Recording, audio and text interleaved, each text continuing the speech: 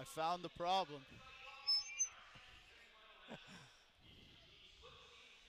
Oh, that reminds me. I gotta mute this.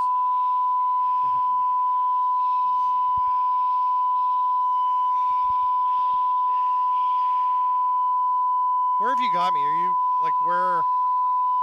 I want to hold this as close as I can, but not. Please don't make me look short. God made you look short. Yeah. Like that? Yeah. No problem. Sorry, man. It's just a pair of headphones. Yeah. 30 seconds.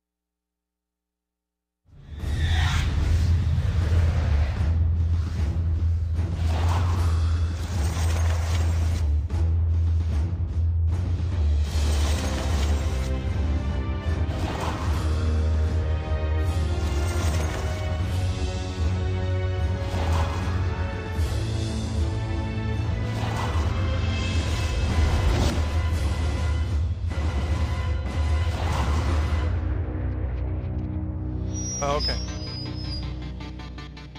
Hello, lacrosse friends. Welcome to the Barrie Molson Centre. It's time for Canadian lacrosse semi-final action. I'm Stephen Stample alongside Matthew Carrick.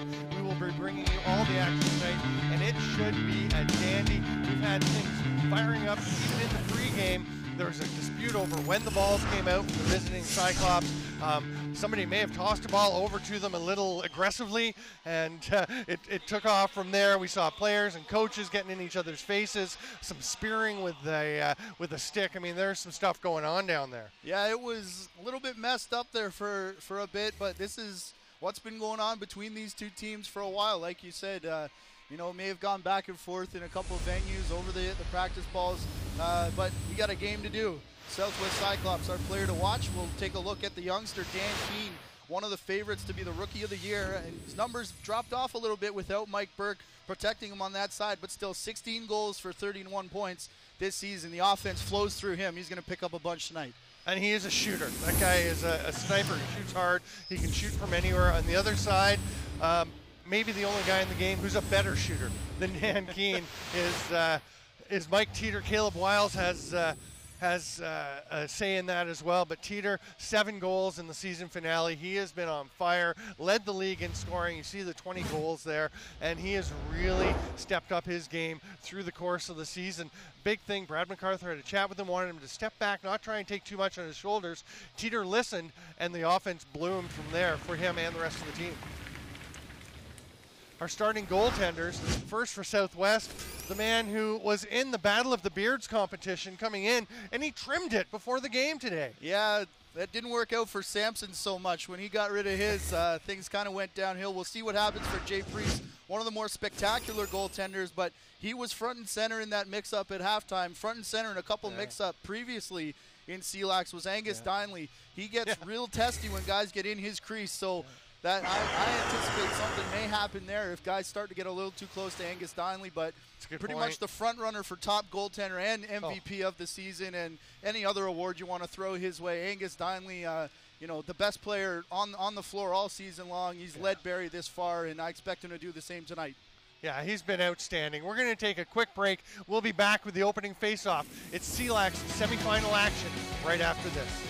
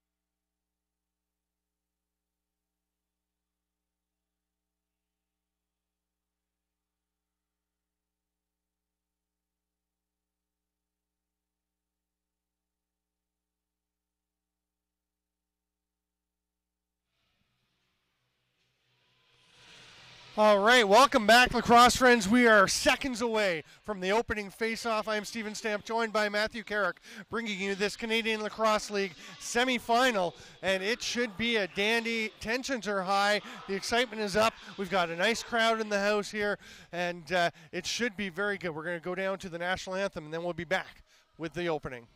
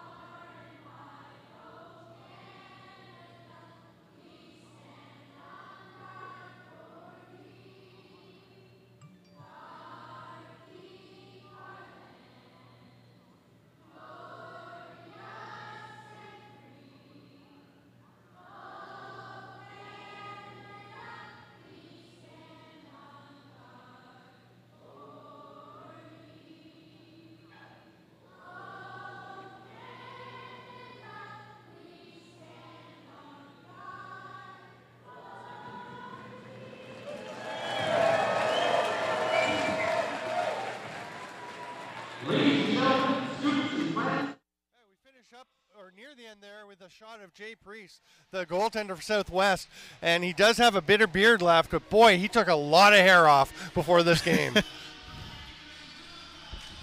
15 minutes is up on the clock. We're getting ready to go. It'll be Mike Gillen heading out to the face-off circle for Barrie. He's been taking the face-offs all year. On the other side, we're going to see Pat McCrory taking it.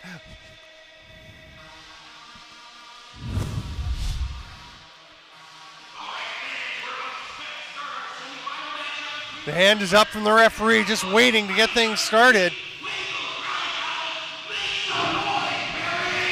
The volume is up. I've often said I was just going to go there. Barrie's had one of the best fan bases in all of lacrosse. They've deserved this since day one. This team has been through a lot, but since Brad MacArthur and Angus Donnelly have showed up, things have kind of turned around. A couple more players in about that same 1 or 2 week span, but these fans deserve this, and here we go. And what you're talking about, of course, is the first CLax playoff game in Barrie. The officials tonight, Blair Ferguson, Brent McCauley, and Mike Sullivan out on the floor. Southwest gets the first possession. We have a shove in the back, and Southwest will keep the ball. Matt Spanger will head to the bench. And the Southwest is starting to run out of jerseys. Matt Spanger's wearing 13 because his 45s was ripped up in a fight earlier in the year. Then last week, or a couple weeks ago, Eric Petrie gets in a fight with Eric Schul of Durham. His jersey gets all ripped up. He's wearing 16 tonight instead of his usual 32. Well, they were going to put him in 99. That one was ripped too. So Jeremy Talevi said they're going with lace-ups next year. Gillen gets the ball, comes down, shoots well wide, evaded a bunch of Cyclops. They're going to say it's not over and back. I'm not sure why. Now they do blow it down for the over and back. I thought I saw them waving it off. Well, the Southwest player was helping close. The officials? Well, Southwest was close, so if they're the closest player, they get there, and then as he pulled up, they got the call. So Brady Hesseltine, one of the other big offensive threats, gives it off to Keene. He's rolling across to the top. First shot of the game, no problem for Donnelly, picked up by John Ray. Long outlet pass just out of the reach of Mike Maudsley. Maudsley, one of the real transition threats for Barrie. Here comes Southwest back up the other way. There's that shot from Keene we were talking about. He's got the little one step, the field release over the top, and he likes to go there. Hesseltine trying to roll down low. Now he's coming up across the top. He'll do the jump shot. That's the one. Ball loose for Shepley. No, you got to pick that up and carry it out before you take the shot. And tries to just scoot, tries to just swing at it. Shepley not familiar with the rules. He hasn't played a whole lot of CLax. I believe he just got in the one game of the season. Here comes Shane Scott. He's going to let it fly. Sidearm stopped, but the rebound is picked up. Barrie will hold on to it. Griffiths has to go down and block the ball nicely. And they'll set up in the offensive zone for really their first possession. Caleb Wiles getting a pick from Griffiths. He trips over the foot of Dan Keene. Keene's back playing defense. They go to the far side. It's not picked up by Levick. He loses it again, and it's scooped up. Here they come the other way. Travis Burton's shovel pass, but doesn't quite get it connected. And here comes Barrie the other way. Griffiths nearly leveled, I believe. Pardon me. I want to say Lubchuk there. It was Lubchuk. He was coming across the center. Reaching back for the ball. It was a bit of a suicide pass. It was so slow. There's Rob Koger bullying his way in. Then he gives it off. And the first penalty of the game coming as Teeter is held. Quick stick across. Just a little bit too low by the time Caravello got it. He gives it to Koger. Goes back to Teeter. They've got 3 to shoot. Behind the back save by Priest. Nice quick release there by Caravello. Eric Giltonen's going to go for a hold here. He did an excellent job. Rob Koger uses his size to barrel into the defender. Not sure if we're going to see the whole play on replay, but Giltonen did a nice job to slide over and help out, but that took him out of position, and by the time he got back up to the top point, he was beat by about half a step, had to get that arm out and grab on, and that's why he's in the box here. Yeah, Giltonen forced to grab him. These guys are so dangerous. You want to keep them contained, and he basically just lost containment after the big Koger move, as you mentioned. There's a shot by Wiles. He will rip it from anywhere. That one's going to go up into the seats. Southwest comes back the other way. Well, it's funny. We've been talking about it. A lot of these Barrie offensive guys, you think of them as pure shooters, but they use their feet a lot to create those openings and to make things happen. So a lot of running on their sets. Southwest with the ball, taking some time up in the other end. Ross Smith working hard. The pass across anyway, though, as it was ripped over by Blair Goss. He is a solid hunk of defender out there as well, but up in the offensive zone. Now Southwest backpedal into their own end. And here come the Barrie Blizzard with 1.5 minutes still to go on the power play. Wiles gives it off. Shane Scott looked to shoot. Wiles will. That one stopped by Priest. Comes flying way out. Spanger is away to the races if he can pick it up. Wiles coming back to get a stick on him. I thought Spanger actually intercepted that. I didn't think it went all the way through on Priest, but Spanger couldn't pick up in time. Yeah, I think you're right, because how quickly the ball got out there. It was knocked down, and Spanger just had a little trouble corralling it. Teeter with the ball. He took a look for a shot, but instead gives it to Wiles. He's going to let it fly, but a stick gets in the way. Stick on stick by Spanger eliminates the shot potential. Here's Priest with the outlet pass to Keane. Hustle back by Scott. Keane, nice position. Oh, what a save by Donnelly. Great play by Keane to get that shot off, but Donnelly equal to the task. And look out, if Donnelly's on his game like that, it's going to be a long night for Southwest. I've heard a few people saying Donnelly is due for a bad game. That's because he hasn't had a bad game all in 4 years. He had a couple shaky ones last year. There's the first goal. Dan Keane diving across the crease, tucks it home. Southwest goes up 1-0, shorthanded. What a way to start the game with some energy from Dan Keane. Yeah, we said off the top he would be the guy, and 1-2 white jerseys, and then finally the dive in the top corner. Looks over to make sure he landed in time, and Brent McCulley there with the call. Not much that Angus Donnelly or the defenders can do there. They just got beat. It's just a great play. Individual effort by Keane. And he dives, keeps that foot out of the crease.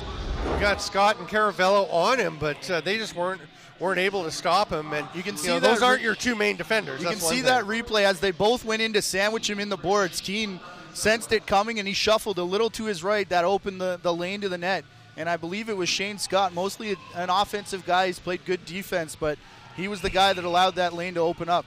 Over and back for Southwest, as the restraining line is the line of demarcation for over and back when you're shorthanded, which Southwest still is. A.J. Masson comes up with the ball. They're just going to wait until that penalty expires, I would think, unless Teeter lets it rip, which he does. And we've got even strength, the man coming out of the box. That could have been dangerous. Not the best time to shoot, but Barrie was aware of it, got one player off, and Jeff Griffiths got back. Here they come, rushing down again, cross-handed shot. Just did not get anywhere near the net. That one kind of took off on Pat McCrory there. I think with Giltonen coming out of the box, they were okay taking that shot. If it's someone like Eric Petrie or a Dan Keane, they'll think push otherwise. It up more. Yeah, good point. Mike Teeter takes the pass. He goes down low. Quick release on the pass by Wiles. Nice look, but it didn't quite connect with Maudsley. Big collision. We've got a penalty coming. Go ahead. Maudsley kind of gets lost with all those superstars down there, but he's had an incredible season himself. Keane with another shot off the break. Southwest, a good scoring opportunity, but Donnelly swallows it up. Barrie has taken the penalty this time. It's Shane Scott heading off to the box. 2 for the illegal cross check. And Southwest has a chance to extend their lead, which is 1-0, 5.5 minutes into the first quarter.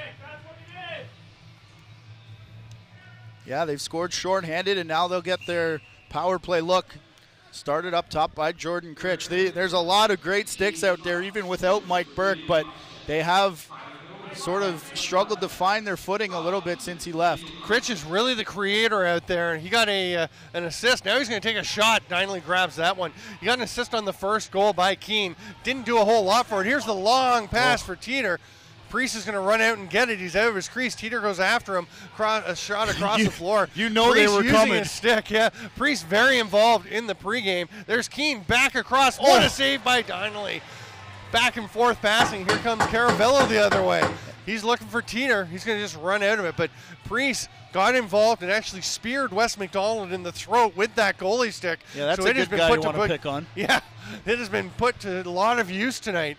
Here comes Rustbridge back the other way. It's a back and forth game. We expected a lot of running with these teams. We've probably only had 4 or 5 offensive sets, and we're almost halfway through the first quarter. Here comes another one. Goss will toss it off.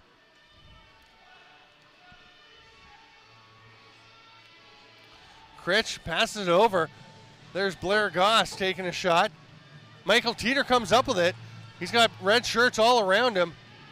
Pressure from Petrie, who's a really good defender. Some offensive pressure there. Oh, Dineley. Nice pass by Dineley. He can throw the ball, as we've seen over the years. That's a laser all the way up the floor.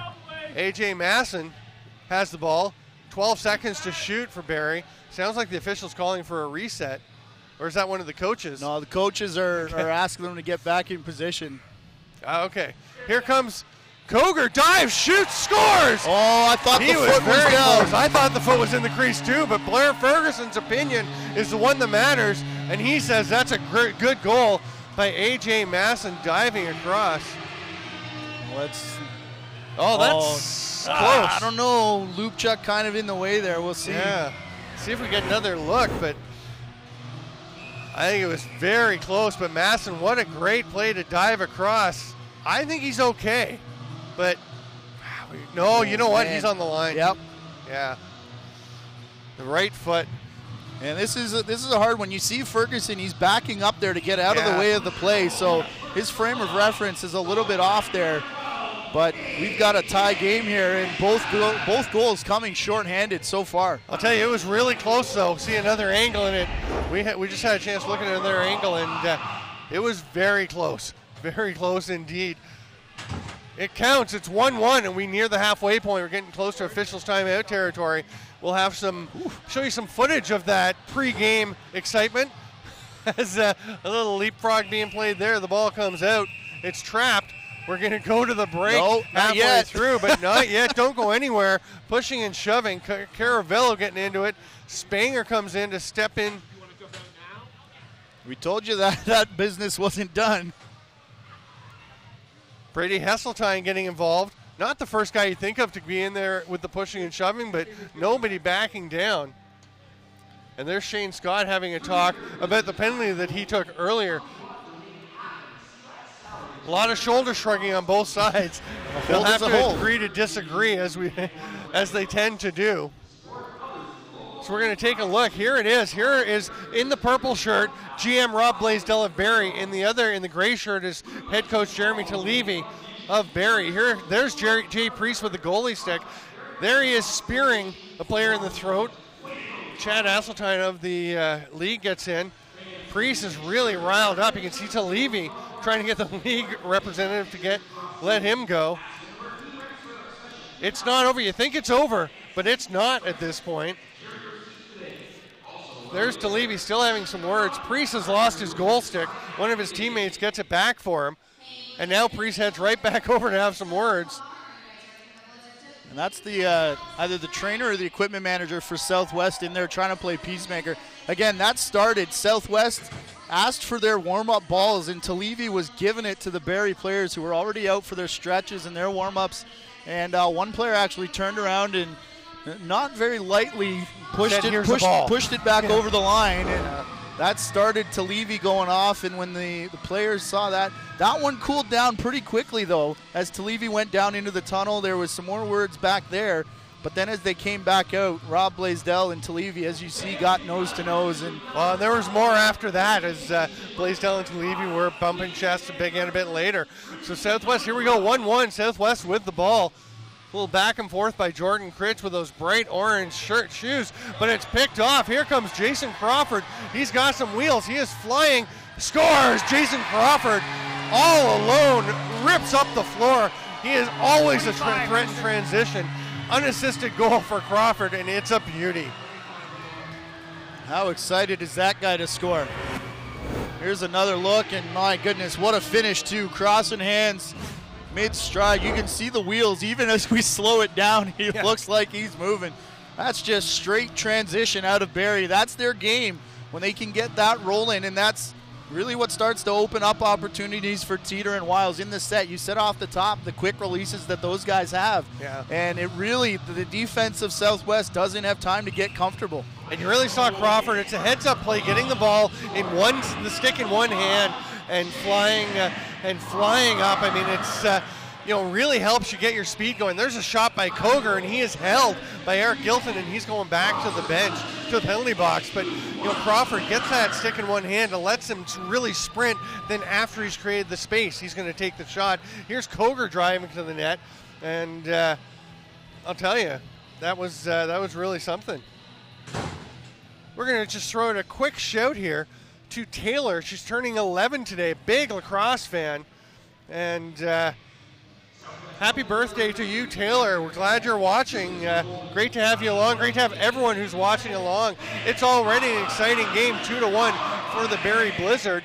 Caravello takes the ball up to Scott. Wiles gives it back to him and switches spots. Opens a space for Teeter, who wings it off the post. Hits Priest on the way out, but no danger. The ball is still loose. What a job by Petrie, reaching around his back just to dump that one into the corner. Then chase it down, again, wearing the 16, not the 32. They did get the C on his jersey, which is nice. The captain of Southwest. Oh, that ball gets by. Oh, Jay Priest gets burned by a tough bounce. Mike Maudsley is right there to pick up the loose ball. Priest has no chance. He tried to play it off the backboards. It got by him, and that was that. 26. We've seen some funny stuff happen down there in that net.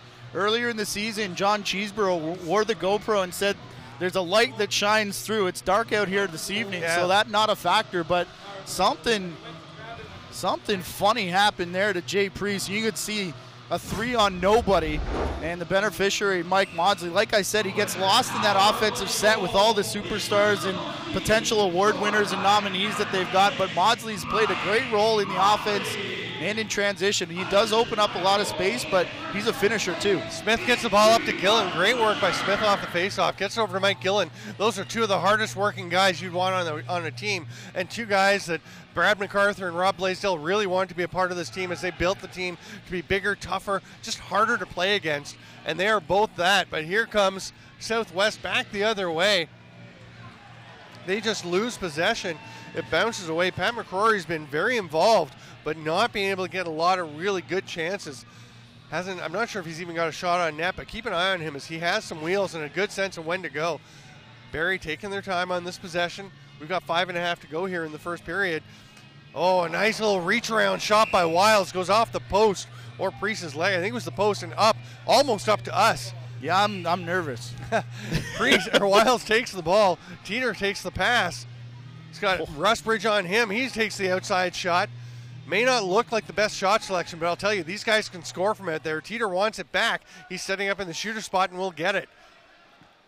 He always does touch it in the offensive set, so you knew it was coming there eventually.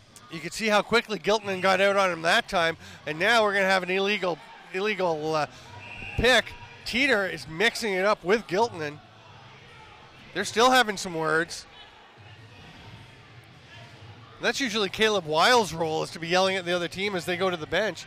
This time it's Teeter taking it on. Keene loses it, but it goes straight to Hesseltine, gets away from him, and the ball is just, I don't know if they've got slick balls out there tonight, but they're just bouncing away from people. The Priest one, the biggest example, of course. What is this, Super Bowl? All this talk about the rubber we're playing with here? That was in the championship, AFC Championship. Well, we're in the semis. There you go. That's true. It's the same thing. Here we go. Shane Scott with the ball. Big move, but staying with him is the defender. Childerhose. Now Keane trying to cover him. Scott with the ball for a long time. Gets a shot off. There it Priest is. Drops on top of him but gets back up as Scott wound up in the crease. And now Caravello with a bit of a push as he walks off. Nothing big is going to happen. No penalties. And Shane Scott goes and gives Jay Priest a tap. Shane Scott is not an agitator. And you can tell you can dive into the crease. You have to be going away from the goalie, and Scott was. Scott's diving out towards the top of the crease. Priest really just turned to see the play and kind of walked into him. There's a shot at the other end, and Angus Dineley handles it. But as we said, these are two goaltenders that get a little testy when guys get a little too close to their house in there, and Jay Priest, a little bit of a pass love up tap to Teeter. He's coming down. He's got somebody with him. Scored! Used Wiles as a decoy on the far side and just rips it. Michael Teeter is stoked, and he's got words for Priest now. He's not going and tapping Jay Priest. He is letting him have it. Yeah, and Teeter on his way to the bench, we just look at that shot, and 3-on-1. The other guys were Caleb Wiles and Spencer Janes in that set, but after Teeter had words with Priest and words with Gilton, and he ran past the bench, words for the bench, he walked past Brad MacArthur. MacArthur tapped him and gave a bit of a whisper in his ear, and I thought that was going to calm him down a bit. There's a battle off the face-off. Nobody can get it. We're going to have there's been a whistle here. Yeah, Brett McCauley has drawn it, and we're going to have a re-face-off. Something was going on along the restraining line before the draw, which isn't all that surprising given the high testosterone that is going all over the floor. Last week we had 3 battles before the opening face-off. Yeah. Here, they don't even let them get that early, as we get it before the opening stretches. Scooped up by Gillen. He takes a big hit by Petrie, finishing the check just after he throws the pass. Goes over to Koger up for an offensive set. There's a shot from the outside. Oof. Priest falls on it. He thought it might be getting behind him. It was. He grabbed it with his hand as John Ray ripped that one. She had Koger, Ray, and Gillen, 3 D-first guys who can all contribute up in the offensive zone. And now Ray just runs back to play D as Gilton gives the ball off and heads to the bench. There's the cutter. Critch can't quite accept the pass. Ray doesn't know where the ball is, so Critch is able to get there. He went through the crease, though, so when he taps it over his teammate, it's Barrie ball. Dineley's looked pretty good in his crease after making that big save early, but Jay Priest has looked uncomfortable. Even on that save, he wasn't sure where the ball was. Not a good set for him. And, of course, we saw that one played awkwardly off the glass. So here's the pass across, this dip and dunk. Nice save by Priest there, who was ready to face that shot by Levick. Barrie gets it back, and that stick comes down right on the head of Mike Teeter. Don't see a penalty hand up anywhere, so that's going to keep playing. Mine was up. Yeah, I saw yours go up immediately. Stick came down right on the crown, right on the helmet of Teeter. Here's a shot from outside by Levick. It gets knocked down right in front of him. He almost gets it back, but it's Childerhose making the pass to Keane. He can't corral it. Nice work by Teeter to turn it back up the other way. Southwest had a 3-on-2 with the defenders being Teeter and Wiles if they could get that one. But with the hold up here and the delayed whistle, they're going to call that an over and back, I think, because nobody really possessed the ball. It just kind of bounced around up there. It's a bit of a break for Southwest to get the ball back. Hesseltine looking to the far side. Now he makes the pass over. Drive to the net, the shot. He gets buried into the crease. It bounces back out. Southwest may get it, but they were running out of time anyway. Here's Cameron Rowe with the ball. They're going to try and push him over center, but he holds his ground nicely, gives it to Maudsley. Gilton all over the place. You can see why he is one of the nominees for Defensive Player of the Year. There's Monroe getting it back over to Gillen. Gillen with the shot. That almost snuck through Priest as well. Now Priest looks for the outlet pass. He's going to McCrory. McCrory runs into a wall in Shane Scott. And he's going to get called for the ward-off. They're still tangled up. And McCrory is holding on to the stick of Shane Scott. He's still got it. Shane Scott has to let go to get it free. And there it is, the first ward-off in CLax history. I know I'm not supposed to laugh, but you got me on that one. Well, I'm not supposed to say it either, but... There's Dustin Caravello. He just can't believe how much room he's got and lets it fly. Even there, Priest is looking around. He had it underneath him, but he just does not look comfortable tonight. I don't know what it is. Some nights you just feel on, some nights you don't. Angus Dineley has felt on all year, and he's on tonight behind the back shot. by Rustbridge. That doesn't connect. Goes straight back out. What a save by Donnelly. Went straight to another Cyclops. Cyclops is singular and plural, right? I don't know. Because a Cyclops is a guy with one eye. So a group of Cyclops, I believe the term is a bevy of Cyclops. The team in red. Is still Cyclops. That's the plural. Jeff Griffiths takes the ball. He doesn't get a lot of offensive shifts wearing those lime green socks. There's the pass across. Quick goal. Oh. What a finish on the far side off a beautiful pass by Caleb Wiles. That's Zach Tompkinson tucking that one home. You had us in awe of the Turf Dog socks on Jeff Griffiths here. Watch Wiles. No one even sees the cut coming from Tompkinson, and we saw him explode in the final game of the season for Barrie, and Tompkinson picking up where he left off. Not normally the offensive guy, but I mean, since they've got this line back together, Garrett Billings was here as an assistant coach for a couple weeks, and that looked like one of the sets that he was trying to implement, and they've kept it going here. Yeah, I'll tell you, that was a nice finish by Zach Tompkinson, but what a pass by Caleb Wiles through three defenders, threading it between the two on the far side, still right leading to the spot. Yeah, it's like a quarterback throwing to a spot instead of to a player. That was perfect. Now we have a loose ball push. AJ Masson has lost his stick, and he is such a calm player. He just waits with the ball in his stick, just waits for the player to get up, and then picks it up, but he then throws the pass away. Flattens Loop Chuck, though, to try and get it back. The ball's going to roll to Shane Scott. He's got Maudsley with him. They're 2-on-2. He's driving to the net. Spanger repels him, and then Giltonen flattens him. Giltonen was hustling back on the play, and that will be the end of the first quarter. 5-1, a great period for the Barrie Blizzard as they go up by 4 goals on the SouthWest Cyclops. Barrie wants the championship to be back here Sunday. SouthWest will try to come back and get to play the championship Saturday night at the Iroquois Lacrosse Arena against this weekend Demons.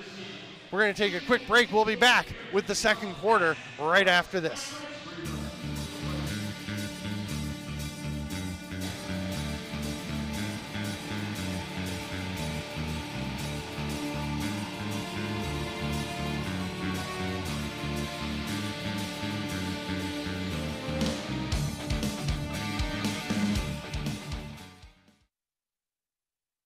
Academy of Learning College has identified the gap between education and the stressors of the working world.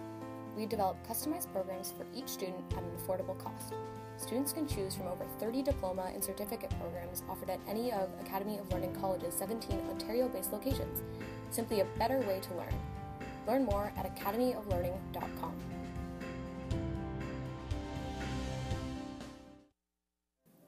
Fire Monitoring of Canada is the leader in the fire alarm monitoring industry, specializing in the early notification of fire alarm signals to the fire department. Our experienced customer service staff will work closely with you to develop the best solution for your specific monitoring needs, and our CFAA certified technicians are qualified to perform your installation quickly and efficiently. Be sure to choose Fire Monitoring of Canada because saving time saves lives. Visit us at fire-monitoring.com.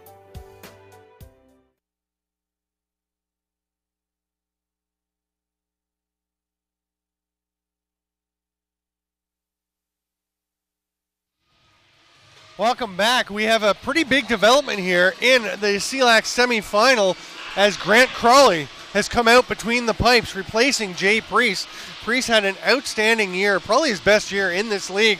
A tough first quarter, though, and Crawley has come out to replace him. If not for the play of Angus Donnelly, he's the top goaltender in the year, I think, Jay Priest, but not the starter at the start of the year. It was Grant Crawley getting injured in, I think, the debut in Paris, our first game. Southwest out there, he went down with a leg or knee injury, so Crawley comes back. But you said a surprising development. We saw all 4 goaltenders in last week's semifinal. So playoff time, anything can happen, and this is the transition period. We've seen Donnelly get active with the stick a couple times already, and I expect him to make that long bomb pass. Watch the front doors in this quarter. They love that breakout pass from Donnelly. He can rip it on a line. Southwest comes up with the ball, but Rustbridge runs into trouble, but nicely dishes it off to Petrie. The captain will give it to Critch, who fires one, hits Donnelly, and then hits the post. Comes back out, and Brady Hesseltine gets him a fresh 30. Koger will follow him around the back and lay the lumber on. Ross Smith backs off, and Hesseltine gets a shot. Gillen flattens Hesseltine. Bit of a cross-check in the lower back. Oh, they try and hit Critch cutting across as McGregor looked to connect with him. Didn't quite work out. And Gillen goes sidearm all the way up the floor. Levick is going to give it off to Teeter. Watch out. Gilton runs him over. Oh. And Teeter, that could have been worse, but he saw it just at the last second. Teeter grabbed him as the ball was loose, so it's going to be Southwest possession, but Gilton had that one lined up. Gilton's been on fire tonight. He has been playing very well. He's one of the rookies in this league, and he's been a very good one. Not surprising. Played some really good ball with the KW Kodiaks and MSL. He is a fine young defender. Here comes Childerhose across, the shot from the outside by Hesseltine. That one's stopped by Donnelly. Again, he looks up the floor. Hesseltine flattens Griffiths, who takes a look at him. There's a lot of stuff off the ball as Griffiths just about stepped into Spanger, but saw there was an official 3 steps away and pulled off. But I'll tell you, and there's a slash to the hand of Wiles. Wiles takes his hand off the stick and rips one at Crawley, and he hit him in the chest. I think he was aiming a bit higher, and now we're going to have a penalty. It's Hesseltine going for Southwest. And I think Blair Ferguson may have realized he missed the early one. No, look at his chin strap. He's calling the chin strap. He's it's calling dangling. him to get off. The mouth of Ferguson, he's calling him to do the chin strap up, and he's trying to do it as opposed to getting off. So, yeah, good point. An error in judgment by Brady Hesseltine as he just he's right in the play. He's basically trying to block a shot while he's doing up the strap. Illegal equipment, and Barrie goes to the man advantage. Not a smart penalty to take here. Shane Scott rips it. It's going to go over and back, though, as Wiles leapt to try and stop it. But there was a lot of juice on that one. Trying the wicket keeper dive from the Cricket World Cup this week. I did not see that. I've heard a lot about it. Sounds like it was a pretty miss exciting. much if you're from New Zealand. No. The Aussies just ruled it. They did. Shepley takes the ball off the floor. Keane cuts. There he gets the pass. Barrie just lets him run around out there. Again, same play. Scott recognized it this time and just took a slide step to his right. Last time he went straight back. Critch gets it. They've got 6 to shoot. He's in front. He's going to try it with one hand. And scores! Jordan Critch. The other hand was tied up. He's holding the stick by the end with one hand and somehow bounces it through Angus Donnelly. That's how you beat Angus Donnelly. You just drop a hand off the stick. Yeah, just one-handed. No problem. And this comes like players all over top of him. Here comes Tompkinson, comes in a bit weak there. And I expected him to come in with a bit more force. That was his role last season, was kind of the grinder and the hard hitter guy. So he arrives late on scene. But I thought a great job and recognition by Shane Scott previously is he was beat by Keane on the same play. This time, instead of going straight back, went kind of back and a little to his right. Yeah.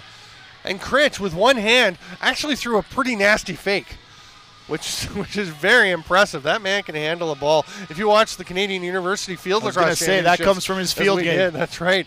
He knows what to do. There's an overhead shot, trickles through Crawley, but rolls just wide of the net. Crawley didn't know where it was. He picks it up and makes the outlet pass. He had to hustle because he was running out of his 4 seconds.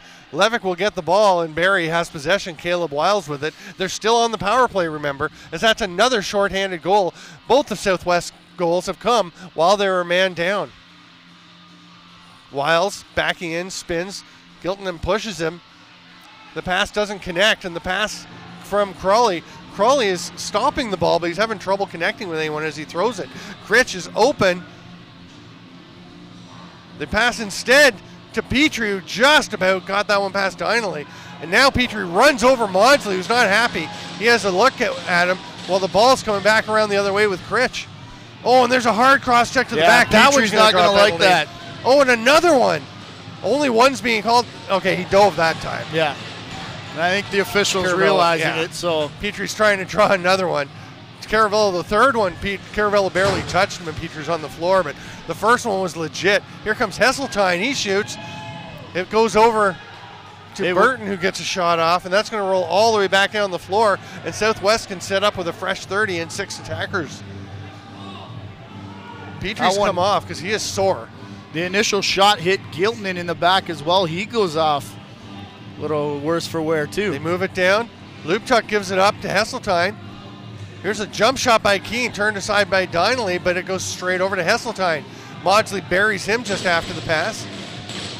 There's a shot on the crease. Finally, Barrie comes up with it. Donnelly had to be alert on that one by McGregor. That was a long time, 6-on-5, but Southwest even looking a little disjointed. This is what happens, I think, when you don't play a lot, is you can practice as much as you want, but in actual real game action, keep your eye in front of Dinley, though. We got all this. And Petrie switching to number 16, that's not an extra jersey. That's Mike Burks that they've took the nameplate off. So we'll see if there's extra goals in that one. That's why he's got the C on there, of course, because Burke was the captain until he went up to the Colorado Mammoth. Petrie had the A, so... Yeah, I guess Petrie it's is a the natural captain. Yeah. It just worked out that way. That's a lucky little bit of happenstance. And there's a holding penalty, no question. Dan Keene is corralled by Koger, and they get another set with the extra attacker. Nope, it's going to be a shot by Hesseltine, and they had a lot of time there. I think I'm not a big fan of the jump shot. I'm really not a big fan of the jump shot when you've got 17 seconds on the shot clock and your goalie sprinting to the crease for the extra attacker. Yeah, if Crawley, and you're 40 feet away from the goal. If Crawley wasn't going there, I think I'm not that upset about it because you're going 2 men up. Yeah. So you want to get as much time as you can. But like you said, with Crawley coming, you wait a little bit. Nice job by Gilton to use the official as a pick, though. Here's a shot, hard one from outside. Keene misses, though, and Dinley's going to pick it up, take his time before he possesses the ball. He throws a 1-2 hopper up to Scott, but it's not even close to him. It skips away, and Southwest has it. That's the downside of trying that long pass, is Southwest gets a possession. They've still got 107 on the 5-on-3. Gilton is the high safety valve. Critch has it. Nice little pass, but somehow Crawford got a stick on it. It's still connected with Hesseltine, but Dinley makes the save. Fans are loving this penalty kill so far. It's picked off by Gilton, and he's turning it up the other way. 4-on-1. Crawford has no chance. Oh, Crawford slows them down, and they'll just set it up. That is outstanding awareness by Jason Crawford. He's used his speed for offense and defense tonight. Gilton could have taken the shot right on top of Dinley, but decides to give it to the offense. Good call, as Jordan Critch has both hands on the stick that time and rips it home. It's 5-3. Southwest will still be on the power play. Southwest picking corners here in this period as we watch Critch do it now after, wasn't it Critch the last time too? Critch bounced the one. 25-77. The earlier shot. Keene was the one who scored on the first goal earlier. Yeah. But this is just a beautiful shot by Jordan Critch, setting himself up and firing for the corner. The earlier one was the field play. This is all box as he has to go to on the small net and finds the corner just over the shoulder of Dinley. Bit of a delay here as they get the penalty off the board. It won't go. That's weird. Now we have to draw. Childerhose and Gillen working hard. Childerhose trying to push Gillen away with his hand. They're still battling for it. This is a long face-off. The ball's out now. Masson tried to cover it. Now he's trying to scoop it up, but it's Spanger that will get it. Started to head up the floor, spins back. Hesseltine leaves it for Critch. They're setting up on the power play. 23 seconds to go. They've got 18 to shoot. So you'd have to delete it and then Comes up top to Critch. A lot will flow through Critch at the top. Now he's going to switch positions. Keene loses his footing, throws the pass up and over. Oh, Bogsley was almost gone. Tries to pull it up to himself, but the Cyclops get it. Shot clock expires just as Critch is letting it fly. The ball's loose and Spencer James just shovels it ahead. Smart play by James. Almost sprung Maudsley as we go back to 5-on-5 lacrosse. Maudsley taking a hard check there. You see a lot of the hockey style finishing your check just after the ball has been passed. Maybe a little more than you'd normally notice in a lacrosse game. Even guys getting run into the boards. This is an intense battle. And Southwest has worked their way back in. Teeter tries to get the lead back up, but he is hit as he's going. Now he's got words with Giltonen. And Giltonen throws a little butt end at Teeter as he heads to the bench. Man, this is getting nasty. Teeter's been right in the thick of it. Yeah, like you said, that's normally Wiles' game. I think they've been trying to corral that in him, but Teeter's picked up where Wiles left off. Almost scooped up by Ross Smith, but instead Southwest will get it back. Oh, nice hands by Burton. Oh. Absolutely running into a brick wall of Jeff Griffiths. was Southwest. And here comes Ross Smith the other way. Critch playing defense. That pass is nowhere near the cutting Brad Levick. John Ray realized and got back in position here. This is going to be... The big hit, the big shot, the big goal. That is called taking a hit to make the play. It's a beauty by Eric Petrie. He is flattened, but he gets the pass across. Heads up, he knows it's coming from Ray, but he makes the pass anyway. And it is tucked home. 9-16. By DJ Nedelko, who is a defender. We got to look him up because I don't know if he's ever scored. Watch Petrie on here on this second look that we're getting as Nedelko scores. The guy who's most excited is Petrie after standing up John Ray. Oh, yeah. And that's what you want from your captain. He's wearing the C, and he is the captain. And, I mean, he got fired up and looked straight to the bench. Here they come again. Going to try and tie it up. Oh, saved by Donnelly. James loses it, but buries his man. And DJ Nedelko did have one goal.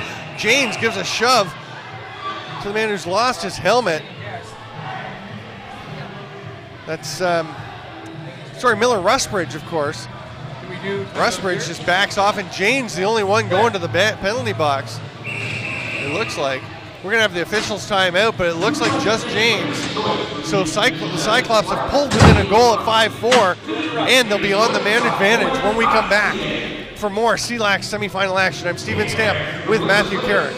Make sure you stay with us. We're going to take a look right here at the first game that these teams played. Opener for both of them in the season, and Southwest just ran off to a big lead. Barrie tried to crawl back into it. It was just too late at that point. But Brad Levick was injured earlier in the season. You can see what he did in that game, the 5-point game, along with Mike Maudsley. But it was really the 6 from Dan Keene on the other side that got things going. And Brad Levick making his return to the lineup tonight after that injury. And the second time, a much closer affair out in Southwest. Yeah, and that's where both goalies played extremely well. Some spectacular saves by both of them. You can see a fair number of shots, but both goalies were solid. A lot of the shots were not high-quality scoring opportunities, but both defenses playing well. That was before Barrie got Caleb Wiles back. So they have changed a lot since then. We see Spencer James, the captain of Barrie, sitting in the box. He is a defensive stalwart and one of their key penalty killers. So Johnny Ray is having some words with Kyle Childerhose before the play starts. There is constant chirping going on between these teams. Critch passes it back. The shot by Keene looked like it was behind Donnelly, spins out, and Southwest gets it back again. They almost had things evened up. Looked like that may have caught him high, too. He was uncomfortable as he went back. Nice save by Donnelly as McGregor on top of him. They're saying it's Barrie ball. Blair Ferguson saying it bounced off the turf and then up into the mesh. I'm not sure how it would have gone back that way if it didn't hit Donnelly. But it is Southwest or Barrie possession. They'll try and kill some time. Shane Scott slowing it down. He's got Lupchuk all over him. Here comes Keene to help. They've got him trapped. He's fighting his way out. Nice job by Scott, but then he trips, gets the ball back. Solid effort by Scott, and they are working him over. You got to be careful not to take a penalty to even it up if you are Southwest right now. And Scott comes out again with the ball. What an effort, goes to the net. It's just too late to shoot. He gets hit just as he's releasing that shot at the buzzer. I think that's Eric Giltonen. No, it's Brady Hesseltine actually that ran into him. Excelsior major teammates. Yeah, no kidding.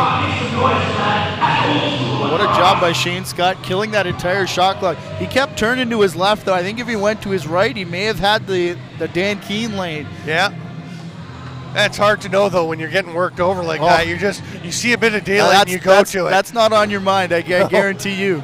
There's a hard sub shot or sidearm shot by Blair Goss all the way down the floor, and it will be an over and back. Barrie can kill 30 of the 37 seconds remaining. Give it to on Scott. This penalty. Yeah, no kidding, eh? He might be a little tired, though, but he does. No, Maudsley starts with the ball. The other red shoe guy. He's being worked over by Burton, who knocks the ball free. Can't come up with it as it is. A.J. Masson gets it. He'll go for a trot, followed by Critch and Burton. Burton runs him into the boards. It pops out. Masson gets it back. Flicks it behind him. What a play. I think he may have thought the shot clock was a bit lower than it was. Oh, no, he was right on the restraining line. That was a great play by Masson. He was about to go over and back. and heads up by Wiles to get under it. I thought Caravello might have been the guy. He's another great rag man for this team, but a couple good offensive rag shifts to get Spencer Janes back on the floor. Penalty is over. Southwest still has the ball. They shoot, almost get it. Heseltine. James rubs him aside, and there's the outlet pass to Crawford. Gilton's in between him and the net, but Crawford puts his shoulder down. Can't get a shot off. Great play by Gilton, and Crawford runs into the crease. Those are two speedsters. That was mano a mano there. The guys with wheels. Crawford has shown it a lot more in this game so far, but Gilton can go. No question. He showed it there. Keene takes the pass. The Cyclops still just one goal down. They've got the last 3 goals after Barrie had scored 5 straight. There's no quitting them. There's a shot, the save by Donnelly. Masson can't scoop it up, so it comes back out to Southwest. They have a fresh 30. Hard shot from the outside. Heseltine hits the shoulder cap of Donnelly. Keene picks it up. He gets whacked by Donnelly's stick, and Jane's just pushing him into the boards. He comes back out. He's wrapped up by Wiles, and or by John Ray. Shot from the outside, smothered by Donnelly. Ray doesn't like the call, but I don't think there's much of a question there. Yeah, the arm was definitely up in the face mask area there, and when 3 officials put their arms up, I think there's not much argument. John Ray doesn't like the call, and I think the reason he didn't was that defensive set, as we see. Well, he let go. He had the arm draped over the shoulder. Keene definitely threw his head up to draw attention to it, which I think is why the call was made, because if he had, I think Ray was trying to extricate his arm, but you know what, you get caught with your arm wrapped around a guy's neck, and you're letting yourself be called, whether you really were holding him or not. So all this does, I think, is tires out guys like Shane Scott and AJ Masson, the rag out guys, as they just got off that rough shift a couple minutes ago. Well, and defensive guys as well. That shot nicely blocked. AJ Masson hustles back, gets in the way of Dan Keene's shot. The shot clock will expire as Crawley throws it up the floor. And a bit of a conversation between Koger and Masson on their positioning there. I think that may have hit off the helmet of Koger. And the referees are adamant that Barrie start with the ball up near mid-floor. How dare you start in the corner and cost yourself 100 feet. So Maudsley will comply, but he's not going to hurry up there. There's no point rushing. Now he drives to the net. Oh, he drops the ball and then gets hit by Gilton. And because the ball had popped out, that's an illegal check. And Gilton ends up giving them a possession when he was making actually a pretty good play. There's Maudsley trying to rag it. It bounces out. They've got 2-on-0. Lobbed ahead. Gilton can't get it. Now he does. He's going to be wide open. Shoot saved by the shoulder of Angus Donnelly. And Donnelly was going down. That pass is picked up. Teeter scoops it off and heads up the floor. He's being caught. Too many men being called now. Illegal substitution against Southwest, as they hustled out to try and play defense when the ball was turned over. And that will negate the final 101 of the Barrie man advantage. We'll play 4-on-4. Meanwhile, 21. Gillen having some words with Blair Goss. Goss is talking to Blair Ferguson now. It's Blair. Gilton and between them, they have almost a full head of hair. Nice. Blair Goss makes the decision to shave his down. AJ Masson will start at the top of the ball. It is 4-on-4, as we said, for minute 1, and then barring further penalties, Barrie will get a power play.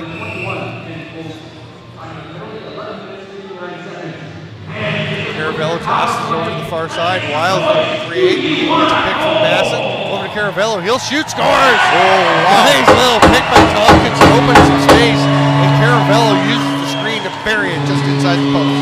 Yeah, it was Tompkinson sliding over. This is more 22, 14, we 12. expect his role to be on this offensive, on the offensive line. You'll get a good look at it here on Goss. You can see both of them just duck out of the way. I don't think Crawley saw it, but we'll try and see another look here. Watch the shot from Caravello as he's going to change direction right there in mid-flight. You can just see it as he comes over the shoulder. It looks like it's coming straight over the top, and he adds a bit of a twist on it just to put English on the ball. Just hooked it back to the near side. You know, that's a great lesson for young lacrosse players. Here's the fight off the face-off. Ross Smith going hard for it. He's run over while the ball's still loose. so they'll get possession very well. But great lesson for young lacrosse players. You don't have to flatten guys on picks. Be in the right position. As Tompkinson just kind of backed into that pick. Here comes Brad Levick down the floor. Ross Smith and Lupchuk exchanging words on the bench here. There's plenty of that can happen in this arena. There's a low shot, stopped by Crawley. He's been fairly solid since he came in. Makes the short pass. There's a little flip ahead, and DJ Nedelko will run down the floor. He's a guy who had a great Begataway Cup for Guelph. Gives it off to McGregor. DJ Nedelko, the last pick in the CLax draft. There's a shot and a save by Donnelly. It bounces out. Southwest will get it back. Nice to see that the last guy selected, and he earns a spot on a roster, and here he is dressing for the Creators Cup semifinals. Barrie is up a man now, so Southwest tries to kill some time, but they almost get a third shorthanded goal as Hesseltine goes to the net, and there goes that chin strap again. Just tape your helmet on. Here comes Barrie the other way. Caravello, the bounce through a bunch of red shirts, and they'll set up on the power play. Wiles takes it from Teeter. Neil Roberts just saved Barrie a penalty there as he put a chokehold on Rob Koger, who was itching to get out on the floor. When they already had their 5 guys out. Well, I think they had the wrong guy, but a bit slow to the bench. Oh, what a pass, what a goal! Wow, AJ Massey. Just a great play by Dustin Caravello, the righty, as he takes that pass in flight, or in 22, 14, 6. And again, Caleb Wiles showing if you play him to shoot, if you come and take the shot away, he can find the other man. Oh, that's a lovely pass again. We talked about his shooting. He's made the 2 best passes of this game. And often the top shooters are the best passers as they find the ways to get the ball through where they want. Get it through the crowd. Here it comes. With a fake, you can see passing through 2 sticks, and then Caravello, nice job to tiptoe around as we come back here. Griffiths is tied up with somebody on the far side. Beautiful vision by Caleb Wiles to see that Caravello's cutting. Here's another cutter. That one's stopped by Crawley. Oh, it comes right back out. Johnny Ray to Gillen. Sorry, it's Ross Smith.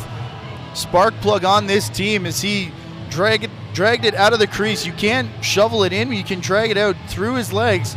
That keeps the possession alive. We're in the final minute here. Teeter gets it out, driving down low is Maudsley. He's picked up. Little late shove, but he gets it across. Caravello to Teeter, who goes low, fires it. Oh, Teeter loves that low shot, and he tucks it just inside the far post. Barrie has countered Southwest's 3 goals with 3 straight of their own. 6 or 26. We talked about their previous meetings. It was the quick start that was the undoing for the other side, and this time it's Barrie getting off to the quick start, and they're still up by 4. Watch this shot coming up from Teeter. This is his play, and the pick comes up high. You can see Crawley turn and look at his defender there. Teeter just tucks it around the leg of the defender hustling out. I think it was Rusbridge coming out. That's just a great shot. All coaches have their timeouts ready to call as soon as they pick up. And you can see Mike Gillen throwing the timeout sign up, and Petrie is furious because he doesn't think Barrie had possession. He thinks that Gillen just fooled the referees into giving them a timeout and possession of the ball. I thought Gillen dragged it out, and then as he was calling time, the ball got popped out. So I think that's a good timeout awarded by to Barrie here. And Aaron Petrie begs to differ. Yeah. But, you know, that's what's going to happen. It is an intense matchup, and Southwest, you know, they fall behind 5-1. 3 straight goals, 2 by Critch, 1 the one-hander, 1 the rip from outside, Nedelko on the breakaway, and you know, they pull back within 5-4. Then Caravello with a couple of very nice goals, and then the shot by Michael Teeter from the outside, and that makes it 8-4 with just 11.68 seconds left. But that is plenty for the Blizzard to do something with this. And they'll do it with the extra attacker as Donnelly comes to the bench, but right now they've only got 5 out there. Stay tuned at halftime. We'll bring Ron Ruff on board to have a chat with you about what's been going on in this game, what to expect in the second half. I'll give you a hint, a lot of intensity. It's going to stay fiery. They wait, only 4 seconds left. They waited too long, but the shot by Wiles almost worked out anyway. Yeah, Shane Scott, they were trying to get him to hurry up. That timeout called with 11 seconds, and he thought, he was looking at the 30, which was running down, should have been off, as they'll wait probably for 7 seconds there, but they started that play way late with about 4 or 5, and we end with a 4-goal lead for Barrie. Petrie and Gilson are having some words with the Blizzard players as they head off to the bench. Looks like they will get everybody cleared. We'll have some halftime interest for you, but we will take a quick break and be back with Canadian Lacrosse League semifinal action.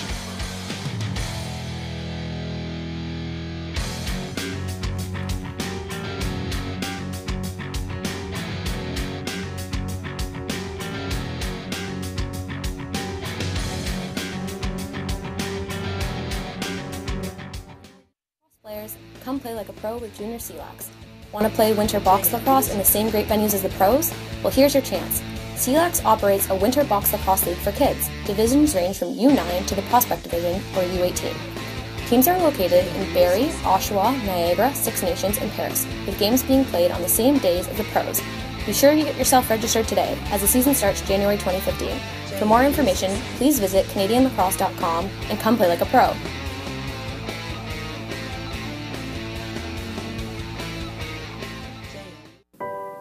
St. William's Nursery is Ontario's largest native plant nursery and is committed to biodiversity conservation. We offer a large selection of high-quality trees, shrubs, grasses, wildflower, and seed, all which are grown from a source-identified, wild-collected seed. Visit us on May 2nd and 3rd at our annual spring public sale. Choose from a beautiful selection of species, all at special wholesale pricing. Visit us at stwilliamsnursery.com for details.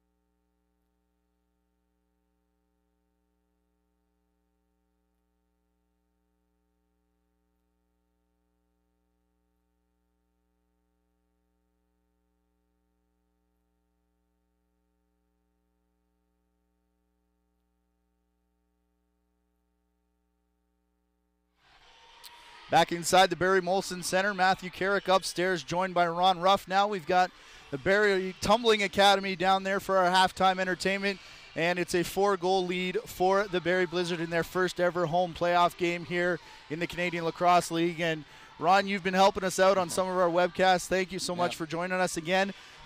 You noticed a couple things aside from the sideshow that we had at the beginning. We actually got to play some lacrosse. Well, it was some great lacrosse that we saw, and we're giving Steve a rest. It was end-to-end action there. And it was just so exciting there. And I thought on Barrie's first goal, I don't know if you're going to get a chance to roll it here. You see too often where here's Mike Teeter in the corner trying to get out. They're short-handed, so they got to get it over in 10. Oh, we got to roll it right back here. This is at the end of the play where he's going to beat him one-on-one, I think. But what I wanted to comment was that Teeter actually passed it back to Dinley, and Dinley made the long throw over half, and you don't see that often. There's the end result. That was a gorgeous goal, but I'm more excited about the play in the corner. There it is, right back here with Teeter. See, he's trapped in the corner, and he bails out by going to his goalie, and there's Dinley just a bullet up the floor.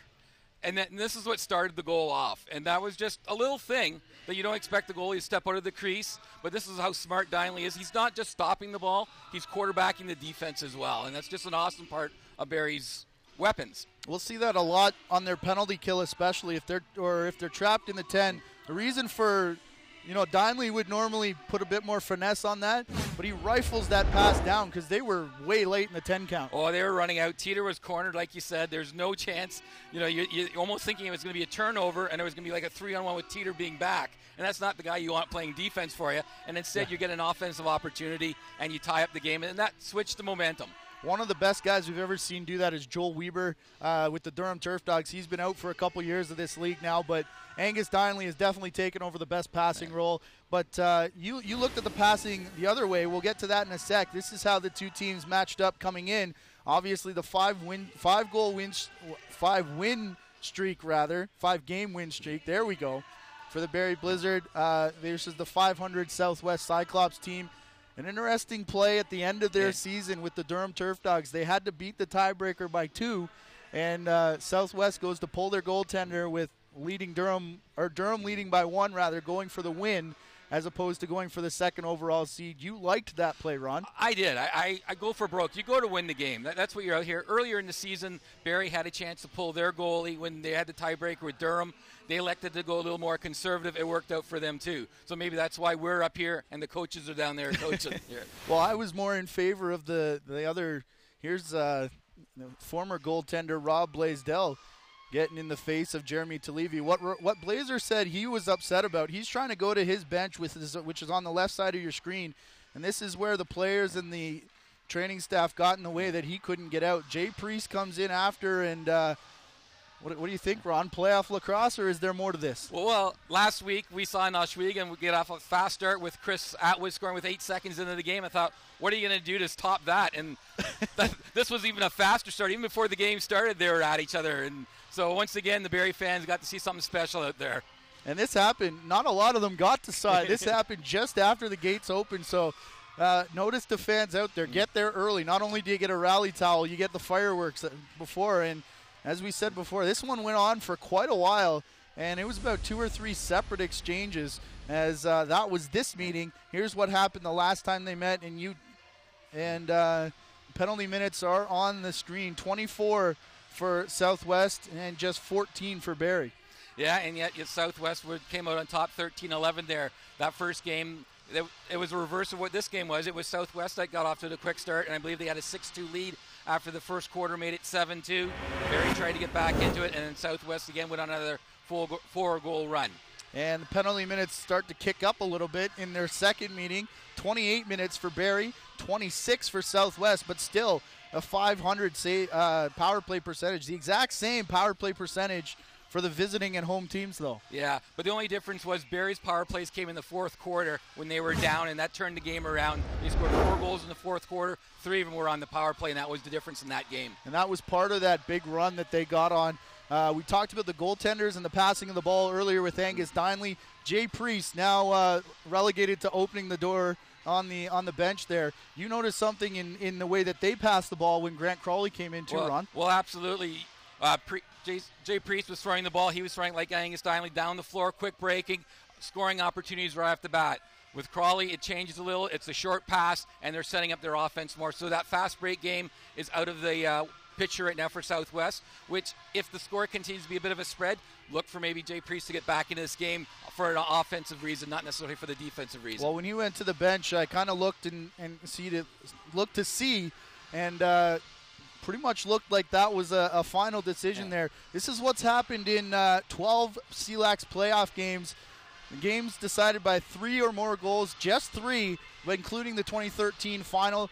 2 of them settled by 2 or more goals, and playoff margins of victory, 7, including 3 overtime victories, settled by 1 goal. Ron, we got one heck of a second half coming, don't we? Oh, definitely you do. And I know you and I called the game in Niagara, and we had a big lead by Niagara. Barrie came back, and we said don't go away that day, and we're going to say the same thing here. Don't go away. This game's far from over. No Creators Cup has never been held outside of the Iroquois Lacrosse Arena on the Six Nations Reserve. Should Barrie win today, they will host on Easter Sunday. That's their goal.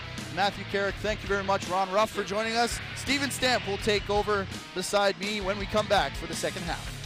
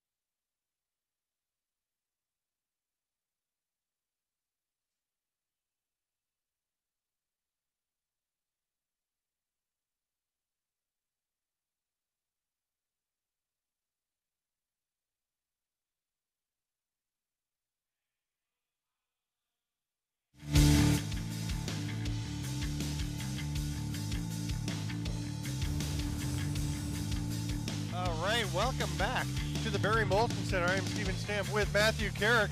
It is 8-4 in favor of the Barrie Blizzard. They are 30 minutes away from playing host to the first Creators Cup Championship not held at the Iroquois Lacrosse Arena. I am Stephen Stamp with Matthew Carrick, as I mentioned, and Jay Priest is out on the floor. Did he win the 50-50? I don't know. I'm not sure what's going on. I assumed he was out getting in a fight at first because he was so fired up earlier, but he's got a little green he won bag. the Battle of the Beards. No! Oh, there you go. Jay Priest winning the Battle of the Beards. It was a fan vote. There's Diamond Jim Lowe announcing it. Priest for Southwest and Spencer James for Barrie. And I think some people might want to change their votes because he did trim it today. Well, that picture they had, man, that was a great picture. It was of impressive. Both of those guys. It was impressive. Gillen and Childerhose fighting for the loose ball. It comes out and it's scooped up by Miller Rustbridge. He's surrounded. We got to create a playoff bracket for that next year. Oh, yeah. We got to work our way down, although those two would still be the finalists. There's Jordan Critch with the ball, taking it back. Not if Ben McCullough comes back. That's true. I don't think he's coming back, though. He's ensconced on the West Coast. Jordan Critch with the ball still. Koger trying to check him. 7 seconds left. We are 5-on-5. Didn't see a whole lot of that late in the first half. Donnelly stops that one and comes up with the loose ball. Here they come. Make sure you go to the CLax page and vote, or the JVI page. We'll have to check where it is, but follow the JVI Twitter feed at JVI Video, and you can vote for the league awards, who you should think should win them. Take part. It's a lot of fun. There's a pass across. There's a shot by Michael Teeter. We'll find out before the game, the championship game, which could be Saturday. Right now, looks like it's likely to be Sunday, and we'll find out who voted. We'll have a chat about who we think they should be. There's a pass across to the middle. Spencer James flattens Rustbridge as he didn't catch the pass, but the ball was right at his stick, so no penalty called. You could have called checking from behind if you wanted. I think the ball was close enough, but I guess if it's in the back, doesn't doesn't really make a difference. Pass comes across to Teeter. He jukes and jives, tries to hit the roll man, but Maudsley is picked up immediately. Accidentally on purpose there for Maudsley. Oh, what a save by, I'm assuming that is Crawley still in the net. Yes, as it Shane is. Scott picked up that loose ball. Here comes Southwest back the other way. Spanger with the spin move on Griffiths. They're 3-on-2. Spanger across to the middle. The shot by Shepley. That one goes high and wide. Bounces right back to Keene, though. Keene gets a pick, flicks it across. Griffiths penalty is coming. playing with a broken stick, and he's got a cross-checking penalty coming, but where it's bent, he's holding on to it. Now he's throwing it down. Yeah, okay. Before the so they don't call both, and he is flattened. Yeah, now they call the second one. By Shepley. So they're both going. Shepley gets the interference call. Griffiths will take the cross-checking call.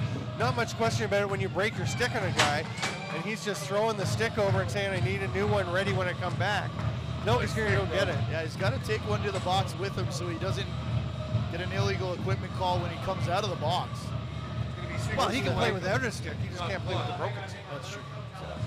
But yeah, no, see, he's not taking the stick over. They've got to go get one for him. So this could get interesting when he comes out, because he's a guy that you would look for that long bomb outlet pass as the play expires, but we'll see if Barrie remembers that he's in there without a stick. They actually want to send him one over. Rob Blaisdell, Derek Collins. Derek Collins has one of the assistant coaches, and Ross Smith is sprinting over to get it to him. And Shepley so far has knocked onto the Southwest penalty box. They've still got the door open. Gordon Brown waiting for somebody to come and join him. Southwest doesn't want to send anybody. Kyle Childerhose walking over that way. It was Shepley that got the call, though, so question. Where did he go? Unless he's hurt. He's on the bench, and now he's heading over. I'm not sure why he didn't make his way over before. Now Zach Tompkinson is heading over with another stick for Jeff Griffiths. He'll bring back the other one. They must just, and here's yet another option. Rob Blaisdell is swinging one.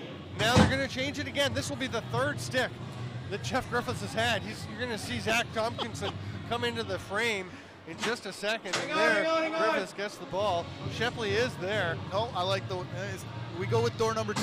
He doesn't like any, he sends them all back. No, just kidding. He is ready to go. He'll have a seat, the door closes. Starts 4-on-4 play. Jordan Critch will have the ball for Southwest. They're just holding up while the technical officials get the penalties up on the scoreboard. 8-4 lead for Barrie.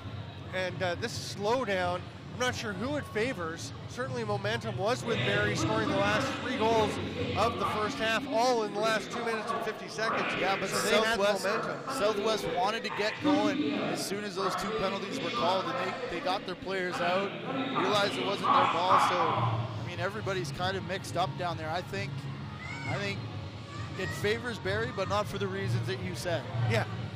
If that makes sense.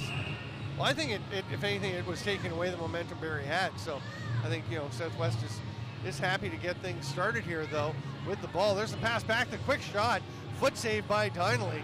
I'll tell you, Angus Donnelly hasn't been tested a lot, but he's been good when he's had to be. Johnny Ray, watched by Keane, started to drive in towards the net, peels back out, and will take his time.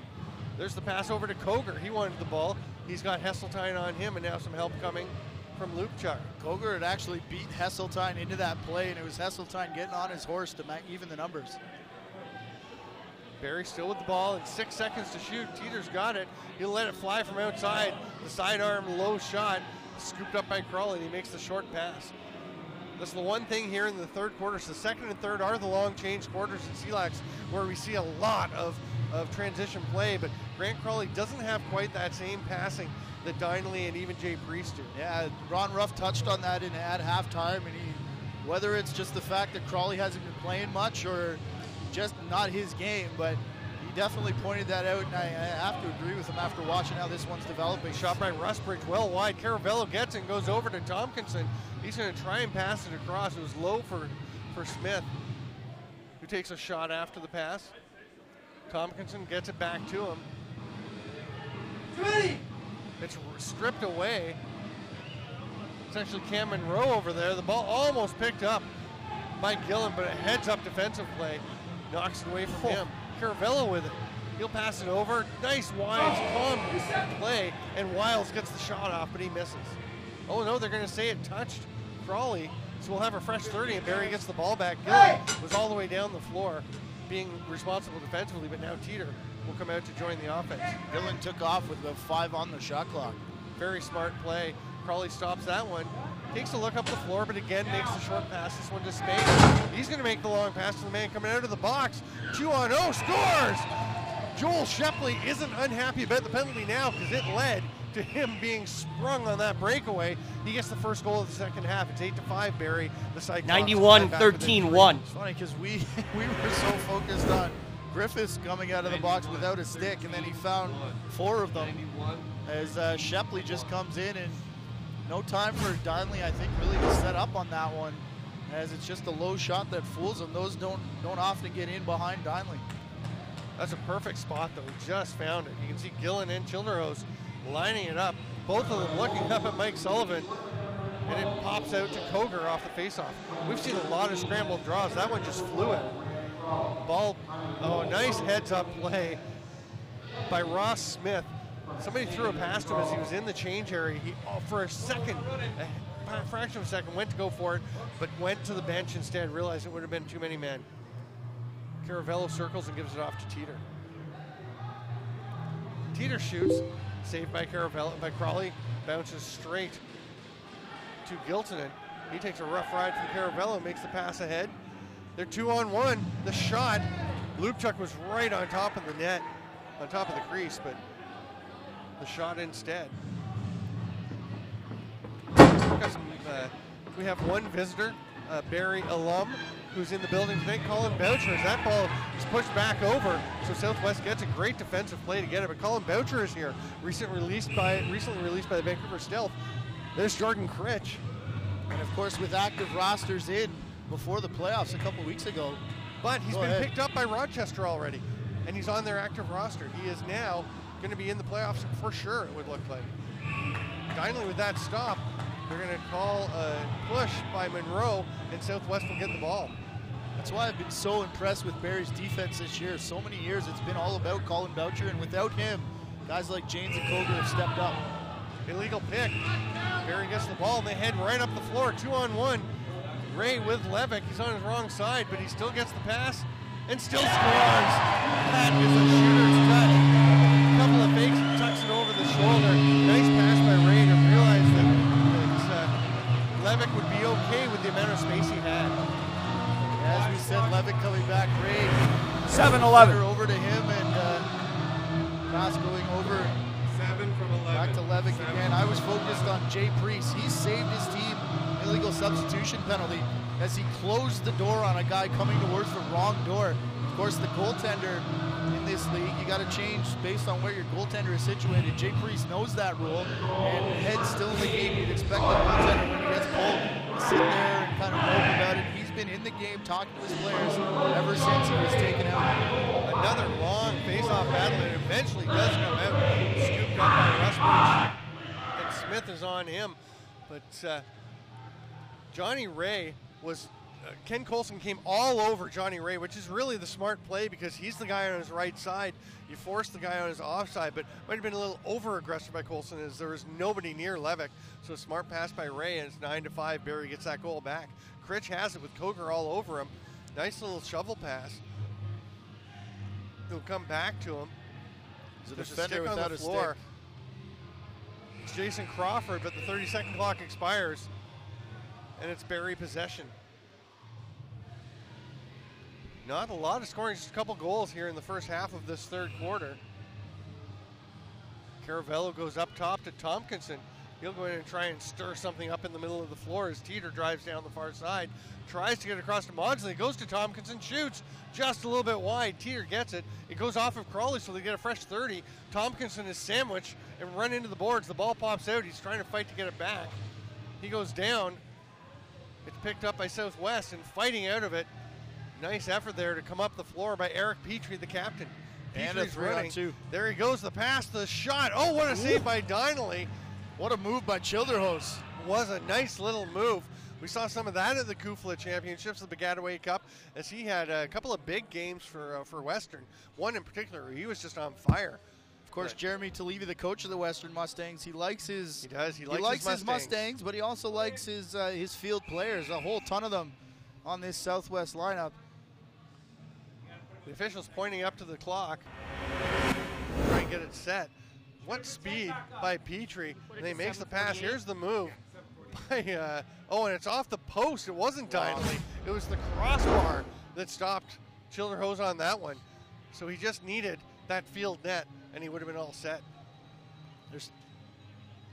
They're going to add 10 seconds to the clock as it ran down on that stoppage. So it'll go to, should be 7:48. And there it goes. Which it does. It's like your magic. What can I say? Southwest starts off with possession. They trail by 4, trying to get back into this. Next stoppage will be the officials' timeout. So they want to score before that break. Keane can't accept that pass. It's picked up by Monroe. He tries to one-hand it over a la Jordan Critch, but instead Spanger comes up with it, bounces away from him. Janes takes the man instead of the ball, and it leads to a shot by Spanger. Southwest gets it back. Critch gets the ball, shoots, saved by Donnelly. Critch is flattened. Here comes Donnelly with the short pass this time. Tompkinson bounces it. Caleb Wiles will set things up. Wiles going down low. He's got Keane on him. Ray's cutting. Nice job by Spanger to pick him up to take away a chance. But Teeter gets a shot off. That one bounces high and wide. Scott's going to try and stop the over and back, but he can't. He needs to just get in the way of those guys to not let him get the break, and now he does. Hesseltine will catch the ball, and we're going to take the officials' time out. It's 9-5, just 2 goals here in the third quarter, Matt. And the scoring has slowed down after we had bursts of it in each direction there in the first half. Yeah, well, in the first quarter, a 5-goal run for Barrie after the opening goal from Southwest. That gave a 4-goal lead to Barrie. and then we matched 3-goal runs, and then we've gone back and forth here. So it'll be interesting to see how the rest of this quarter and the rest of the game plays out. As will that opening fast start from Barrie be the difference be in the the result end. of the game again? I mean, we saw that in the opening game between these two, as we mentioned, which was a 13-11 final where Southwest got out to the early lead. Barrie really with some struggles early on, and Barrie fought their way back in, but just couldn't. They got within 1 goal, and then Mike Burke had an empty net goal at the end of the game. There you see the Southwest bench, Jeremy Talevy, the head coach, 4-4 this season, a 4th place spot, but had them right in the thick of things. They won their first 4 of their first 5 games. They were 4-1. Then Mike Burke was gone, and they really did struggle to replace his role in the offense. But they are certainly competitive down the stretch. Just seem to be a little something. Yeah, and Brad MacArthur on the other side, I think the runaway choice for Coach of the Year this season. And when he took over, I think Barrie may be closing in on 500 in their all-time CLax record, but they've been on a tear since Brad MacArthur took over. I think 2 losses, including playoffs, and then 2 losses this season, so maybe 4 losses overall in a season and a half. McGregor with the ball being watched by Gillen. He circles around behind, still has the ball, shovels it over. Keen's looking for somebody. He's going to get it to Goss. It bounces away from him, though. They've got 12 to shoot, and McGregor's going to try and drive. Nice double team by Gillen and James. Goss has to let it fly. He does. Donnelly stops it and bounces on the loose ball. There's a long pass up, right in the stick. He's pushed down from behind. Penalty coming to McGregor. But Koger's going to get to the ball ahead of Hesseltine, so Barrie has a chance. They shoot. Oh, what a save by Grant Crawley, but it is going to be a check from behind. Thought he was in all alone there. He was. I mean, he was racing in. Beautiful pass, and you're just going to see, no question, it's a little 2-hand shove. It's not a cross check, but it's just a shove from behind that throws the man off balance. I think it's a pretty good call. McGregor thinks he didn't cross check and didn't really do anything wrong, but he really doesn't like that call. As you can see, he smashes it, slams the door shut. I mean, a guy's on a breakaway and you push him down. Yeah, you're going to have to call that, but a shame too, because McGregor comes off an incredible offensive shift, kept it alive by hopping over. He was way out of the play, got back on his correct side and kept things going. Wiles shoots. Crawley just pounces on the rebound before Maudsley can pick it up. Here comes Gilson and up the other way, and Southwest will start killing this penalty. Crawford hustling after him for the double team with Teeter. Teeter cuts him off. Maudsley is saying it's over and back, and it was over. 5 seconds to get into the offensive zone, which he did not make. In CLax, you have 10 seconds to get past center, another 5 to get past the restraining line. And again, Jay Priest keeps his team alive, this time holding up Alex Lupchuk, who was trying to get out early. There's a pass. Oh, a little bit high for Scott, but it's picked up by Caravello off the carom. That shot goes off the foot of Crawley and up into the stands. Bounces back out. This is going to be Barrie possession. They've got a minute 13 left on the man advantage. 5.5 to go here in the third quarter. And they start up top with Wiles. Teeter to Maudsley, gets it back. Caravello, Shane Scott took that shot off of a Southwest player. It's going to be a fresh 30, and Barrie gets it back. Wiles looks off his man. They go across, but it's stopped on the cross-crease pass. Nice pickup, and then the pass ahead to move the ball. Now let's see if they get it through into the front zone. 5 seconds, they do. Rustbridge trying to spin off of Scott. Nedelko comes to help him out. He's right on the line, so he just kind of drops. A nice play by Rustbridge, and Nedelko's there to bail him out. He's flattened. The ball comes loose and is picked up by Griffiths. Griffiths will move it up the floor. Plenty of time still in the power play for a full possession as Maudsley walks up into the offensive zone. Maudsley waiting for his offensive cohort to join him. Teeter takes it high. Goes to Wiles. They're set now. Behind the back to Teeter. He's got room. Fires it across. Levick tries to pass over. It's tipped, but Wiles still gets it. They've got 2 to shoot. Wiles does.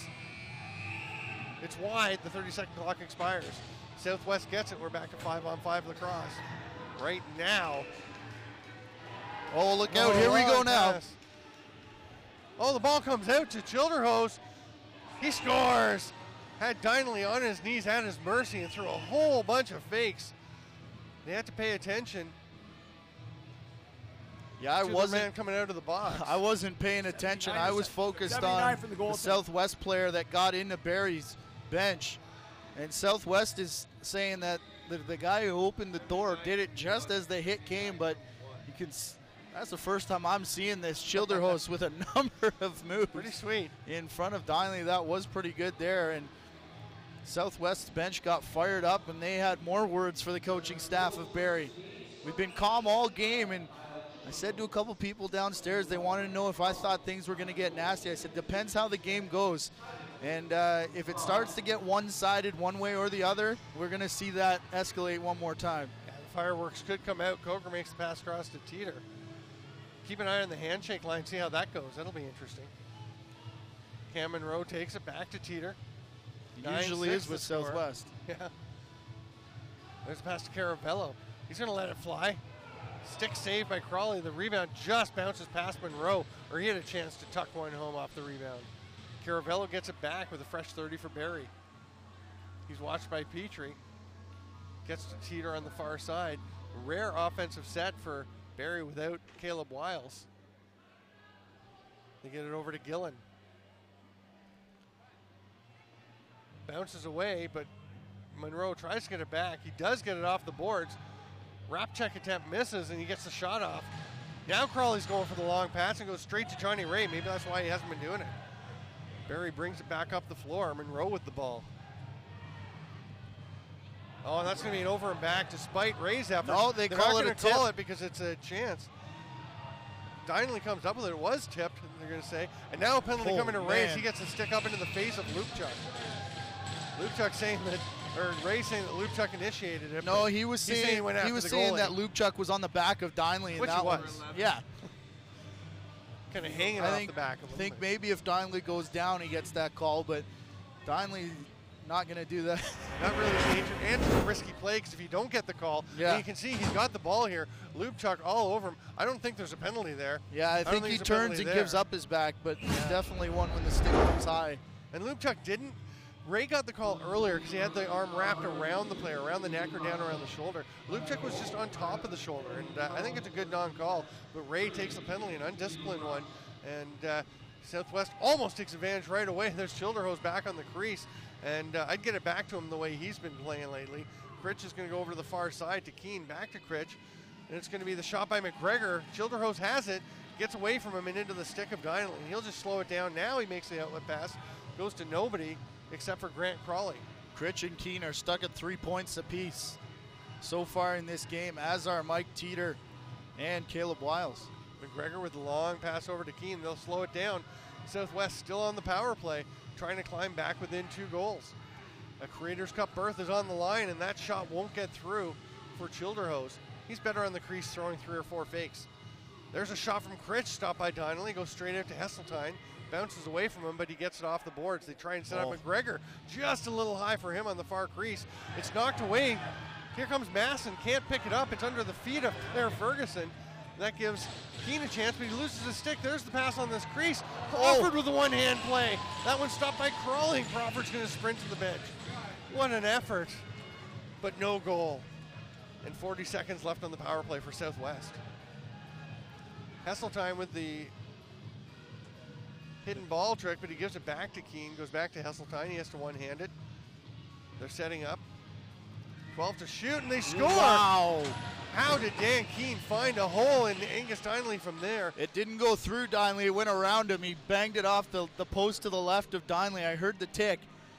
And off the post. And you guys practice this shot in warm-up and in practice. Keep your eye on the post here. I don't know if we're going to... 77-14-1. You can slightly see it. You heard the slight tick as well. And my. Just as we say, Dan Keene held off the score sheet. Except for that opening goal, he scored short-handed. Now he gets his second, his 4th point of the game. Just barely inside the restraining line. You can see it just skips past Dineley. And then they win the face-off. And Southwest gets the ball back. We're back to 5-on-5. And Mike Gillen just got run into. Took a shot in the hip, and he is a little stiff and sore. See if he tries to get even with somebody. Oh, yeah, he laid the lumber on right away. He waited until the right guy showed up. Yeah, it was Shepley that did it, and he loses his stick going after him, then dives.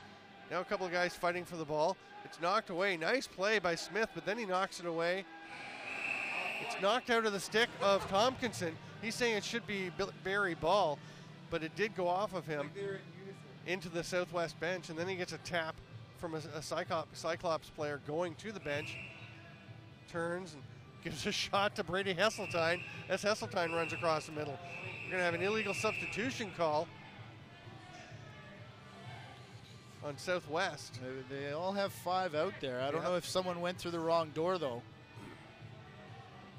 See if maybe Mike Sullivan, the third official, saw that one. Well, it was called. Ferguson and Brett McCauley talking.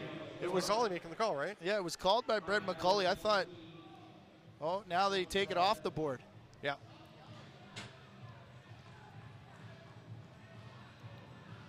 Or did they? No, they're still pointing at it. Ken Colson goes to the penalty box, and we're going to have a Barrie Blizzard power play. It is an illegal substitution call. Man, Southwest with all the momentum, and again, they take a penalty at an inopportune time, whether they agree with it or not. This one's not of the stupid variety, but it's still going to hurt them here as Barrie will get their chance to run the, not quite run the shot clock. There's 2 seconds in between. Hitting down towards the end of the third quarter. They take a shot. Crawley gets the ball, makes the short pass. Southwest will come up the floor. Sprinting up is Petrie, but he's run into by 3 Barrie players. Watch he the is 5 surrounded, and that's going to be Barrie ball. Here comes Wiles the other way. He's going to shoot this ball. Just misses the far side with 4 seconds to go. Whoa. He's flattened and then swings his stick down onto the heel or ankle of the Southwest player. Yeah, and an extra shot. Oh, nose to nose between Petrie and Caravello. This one's not done. There's still some bad blood between these teams, and that slash by Caleb Wiles isn't going to help alleviate it. As that was Eric Gilton, and he came down on. Gilton is the one who flattened him, and Wiles just spun. I'm not sure if we got it on camera because it was going away from the play, but he just swung his stick right down onto the back of the leg of Gilton. And it is 9-7. The Creators Cup berth, championship game berth is still on the line. And the right to host if you're Barrie. That's right. Barrie could have the game here again. Could you imagine this comes crowd? Back and wins it. This is a they crowd. Will host on Saturday. They will go to ILA Saturday night, but Barrie would be here Sunday. Yeah, sorry, I was going to say this is, like I've said all along since Barrie showed up. They were out of the playoffs 2 years ago. Barrie fans packed this place, and they were loud and ruckus. And coming out in droves again tonight after they've all been at work. Can you imagine them Sunday after they're hopped up on sugar from the Easter Bunny? A lot of these folks, I'm sure, would come back and bring some friends because this has been a tremendous lacrosse game. They love their Blizzard here in Barrie, and it's very cool. Well, it has been a while since pro lacrosse was here. The Tornadoes back in the 70s and 80s, and then the Lakeshores were here. They went away. Barrie Junior A's are starting to get back into things, but pro lacrosse, if you're a lacrosse fan in Barrie, it's got to be all about the Blizzard, and they are on the cusp, I would say, of breaking through. In the playoffs this year, missed out on the Creators Cup by 1 goal last season to Niagara, the eventual champions, but they've been in the driver's seat all year and trying to do it again. Grant Crawley between the pipes for Southwest. He's going to need to be stellar this quarter because the Cyclops have to make up some ground. There's Angus Donnelly for the Barrie Blizzard. It's going to be McCrory and Gillen once again at the face-off circle. As we start the fourth quarter, I'm Stephen Stamp with Matthew Carrick, bringing you the Canadian Lacrosse League semifinals. Winner to the Creators Cup. The ball is on the floor. We're underway with the final 15 minutes right now, and way early was Patrick McCrory. It's going to be Barrie possession. He just took a swipe at that way before the whistle went. If you do that, you want the other guy to be trying as well, and Gillen was still stationary listening for the call. Wiles will give it over. They are on the power play, Barrie is, so that's a big call. Wiles loses it but gets it back, goes over to Scott, down low to Caravello. They're looking across crease, but Southwest is mucking up the middle. So you're going to try and get some on the outside. There's the pass down low. Teeter goes up and over.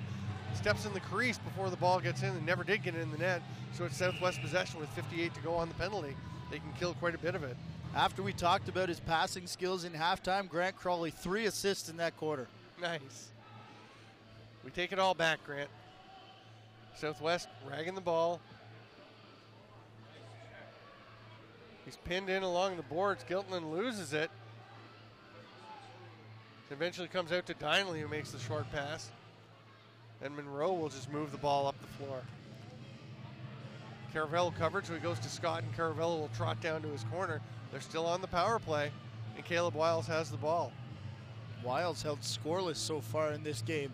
He was the guy that put the team on the back in last year's semi. See if he lights it up here. Wiles with the shot from the outside. You mean no goals? Because he definitely has some assists on this beautiful pass. Yeah, sorry, three assists so far, but it's held off the goal sheet. Right, he usually does put at least a couple in, and he can do it in spectacular fashion. They get the ball back, the penalty's over, but Barrie still has possession.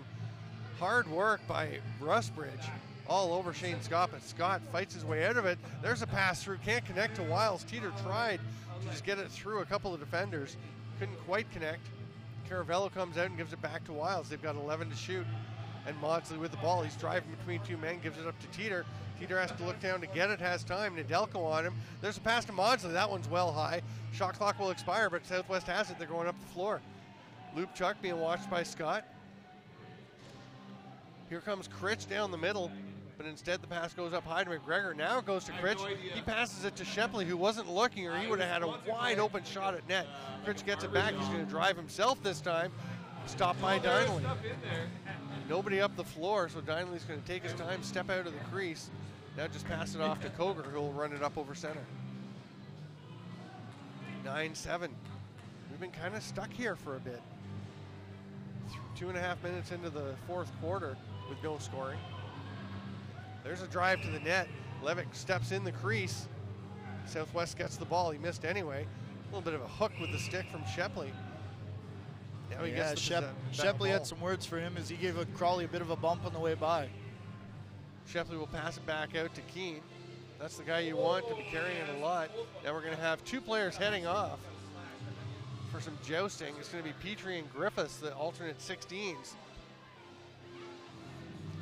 Both pretty sturdy players for their sides. 16 and 16. Petrie certainly playing more of a role on the offensive side. Petrie's been fired up tonight too. Oh yeah, he's a fired up kind of guy. Normally, one of the biggest hits in lacrosse I ever saw was delivered by Eric Petrie. He, in overtime in a Toronto Beaches game, he just absolutely stood up, a member of the Brampton Excelsiors. 3 points for Griffiths on the season, all assists, 15 for Eric Petrie. So in terms of offensive threat, certainly a bit of an edge to Barrie and getting Petrie off the floor. He's also one of their best defenders and nominee for Defender of the Year. And transition player. And he just can't play goal. Well, maybe he can. He just hasn't done it yet. I wouldn't count him out. Keene with the ball, spins off. Shooting lane just opened up as he sent it across to Critch. Chance opens and a huge pick. And that's going to result in the ball turned over. A.J. Masson knocked to the ground. Barrie gets possession. And Zach Tompkinson will take the ball. Keene picks him up. Bounces it to Caravello. Teeter cutting to the net, but he's covered nicely there by Matt Spanger. So Caravello drives down. Wiles is going to shoot. Save. His stick goes flying. The stick of Giltman, actually. Giltman as he tried to block it, yeah. It's a lot of power on that shot by Wiles to knock the stick right out of the hands of Giltman. Burton's going to take the ball and head up into the offensive zone, something he doesn't do a whole lot. Travis Burton is 18 years old, played primarily junior B. Now Crawley's going to the bench for the sneaky 6-on-5, or sneaky 5-on-4. Heseltine with a shot, stop. They better get him back out there. It's 2-on-1 for Barrie. There goes Crawley racing, but he's not going to get there before Jason Crawford. The hand is up in the air. They're going to call illegal substitution. It's got to be on Southwest as Crawley just left the bench to sprint down there. He took off. Well, what happened was he took off. Well, 25-20. who the player was, maybe Shepley. Red, who was too trying to many get men. to the bench, and they were trying to direct him at which 25-21. door. So he was in the change box and Crawley Red. took off.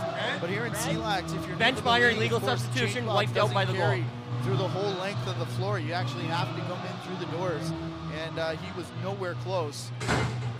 So the too many men gets wiped out. Waved off anyway, so it's not going to really hurt. We're still 4-on-4. They could have actually called that an automatic goal if they want, with the breakaway and the penalty coming. So, but no need. They let Crawford toss it in, and that strategy backfires on the Cyclops. And that could be a big goal, making it 10-7, just extending the margin that they need to get. Here comes Giltonen though, running back on Smith. Smith stands him up. Giltonen goes by, spins back, is going to give it to Keane. We're still 4-on-4. 28 seconds left in the matching penalties. I'm supposed to be impartial. I don't normally cheer for guys to get goals. I want Giltonen to get one tonight. He deserves it. He has worked very, very hard. Shot by Keane. That one goes off the foot of Donnelly. Bounces back out to Keane. They've got a fresh 30. We've got 10 seconds left on the matching penalties. Griffith's ready to jump out. So is Petrie. Looks like they'll both come back and enter the play. Griffith's opening his own door, so his is already open. We're scoring ground. The official is opening Petrie's. He has to wait. Griffith is out first, almost gets the ball, but a nice hustle play to knock it away by SouthWest. Masson gets it and runs over center. Cheekily tosses it back to Griffiths, who gives it back to Masson, and they'll set things up. 3-goal lead, less than 10 minutes to play for Barrie. The fans can taste the Creators Cup coming to the Molson Centre. There's a shot by Teeter, stopped by Crowley as it spins the stick in his hands. It got into the legs, but just couldn't squeak by. The stick was there, like you said. Here comes SouthWest back the other way. Goss takes a pass. He's another D-first guy who can get up and really help out in the offensive zone. He's going to head in and try and create some havoc as the shot comes from the outside. Heseltine misses. He'll go over and back, but it's not picked up, and it is Cameron Rowe coming down all alone. Scores! Cameron Rowe stretches the lead. And that's a big one for the Barrie Blizzard. Yeah, and you can see the line change here. A bit of heads hanging down. Look at the head hang down of Monroe just to get speed, trying to break away. And a couple transition goals now coming in for the Barrie Blizzard. Look at the head go down. He gets that burst of speed off the center line. And now Barrie, crowd's starting to get back into it, and you can feel the momentum starting to shift back their way. The lead back up to 4. Gillen and McCrory battling once again. Ball pops out. He's going to go straight over to Lubchak, who runs down the floor. Pushed off by Smith, now picked up by Maudsley, so he slows it down and lofts it over to Keane. He wanted to shoot, but nice job by Gillen to get out on him. Critch to the far side, comes to Keane. He lets it go, leg save or hand save by Donnelly. Ball bounces out free of those two players and comes to SouthWest. Donnelly's going to sprint out, actually drags that toe, so he's still in his crease and gets possession. Here comes the pass as Burton knocks a man down at mid-floor and then stands over Maudsley. Maudsley looks back, but there's a pass by Tompkinson to Caleb Wiles. The play is called off. The goal is he stepped in the crease, but it will be an interference call against SouthWest. And I think it's Jordan Critch who's going. He's the guy that's arguing the loudest. Travis Burton's getting his fair share of arguing in. Here's the pass. And it is Burton, sorry. But yeah, Wiles steps in the crease. McCauley right there to make the call. I said Burton off, I think earlier, that Burton's an 18-year-old, played some junior B, 15 games of junior A last year as a defender for the Brampton Excelsiors. What a future that kid's got ahead of him in the junior A league, based on what he's shown us here as a rookie in CLax. Now they're up by 4, and on the power play are the Barrie Blizzard. Wiles passes over to Teeter. He goes down low. Caravello's back up to Teeter, who will pass it back to him. Bounces off his stick, and Goss is all over him. Picked off by Giltonen. Scott with the big swing. Giltonen holds on to it, tries to sprint past Teeter, does so. Shot just a little bit wide. Going to come all the way back to Spanger. We've got now another call. It's going to be through the crease, I believe. It's going to be Barrie ball as Giltonen ran through the crease and came back into the play. Barrie comes up slowly with it, and Shane Scott will give it off to Caleb Wiles.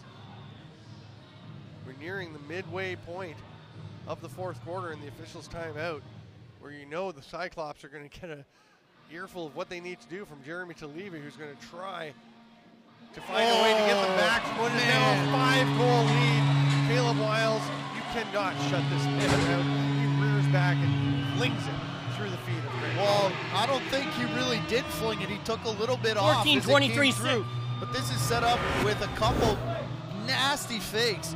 He faked the shot a couple times and then fakes like he's going to rip it and then takes it off at the end. But he faked a couple. There were some big fakes. They got fooled me too as he hung on. Just the amount of force that was on the fake before passing off to Teeter. He gave about 3 or 4 for Crawley to look at. And then when he saw that big windup, I think Crawley got ready for the save, and it was a change-up shot. It was a change-up, and here comes the ball. Gillen pulled the ball out on the face-off. Barrie got it. They run up, and he gets a shot off, and he is flattened. Hard work there by Smith trying to get it back. It eventually bounces away. Everybody loses their stick Sticks there. are flying everywhere tonight. Masson lost his. Petrie lost his. And Barrie comes up with the ball. Spencer Janes will bounce it over to Shane Scott and head off the floor. Petrie could find a dance partner. He's going to go tonight. There's a shot a little bit wide by Monroe. It's picked up just before it heads into the Southwest bench by Caravello to save them 12 seconds where they have a shot. And we're going to have a penalty call to Barrie. Illegal substitution. And the Cyclops are going to have an ideal chance to start the comeback. They trail 12-7 with 6:57 to go. It is the officials' timeout. Yeah, penalty to Barrie here. Saw Jesse Cracknell and Jeremy Talevi working out their speech, if you will. And you can see it there on screen as they get in the middle of the huddle. Of the play. It will be a power play. But Barrie with all the momentum here. Stemmed a little bit by that call. It was just a mistake getting their men out there. There was no real pressure on them. They had plenty of time to set up. Southwest will take the ball.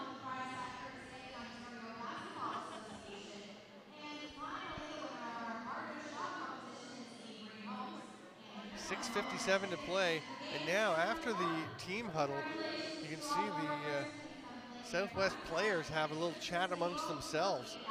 Jordan Critch leading the talk. Childerhose is having some words with him about what they're going to do.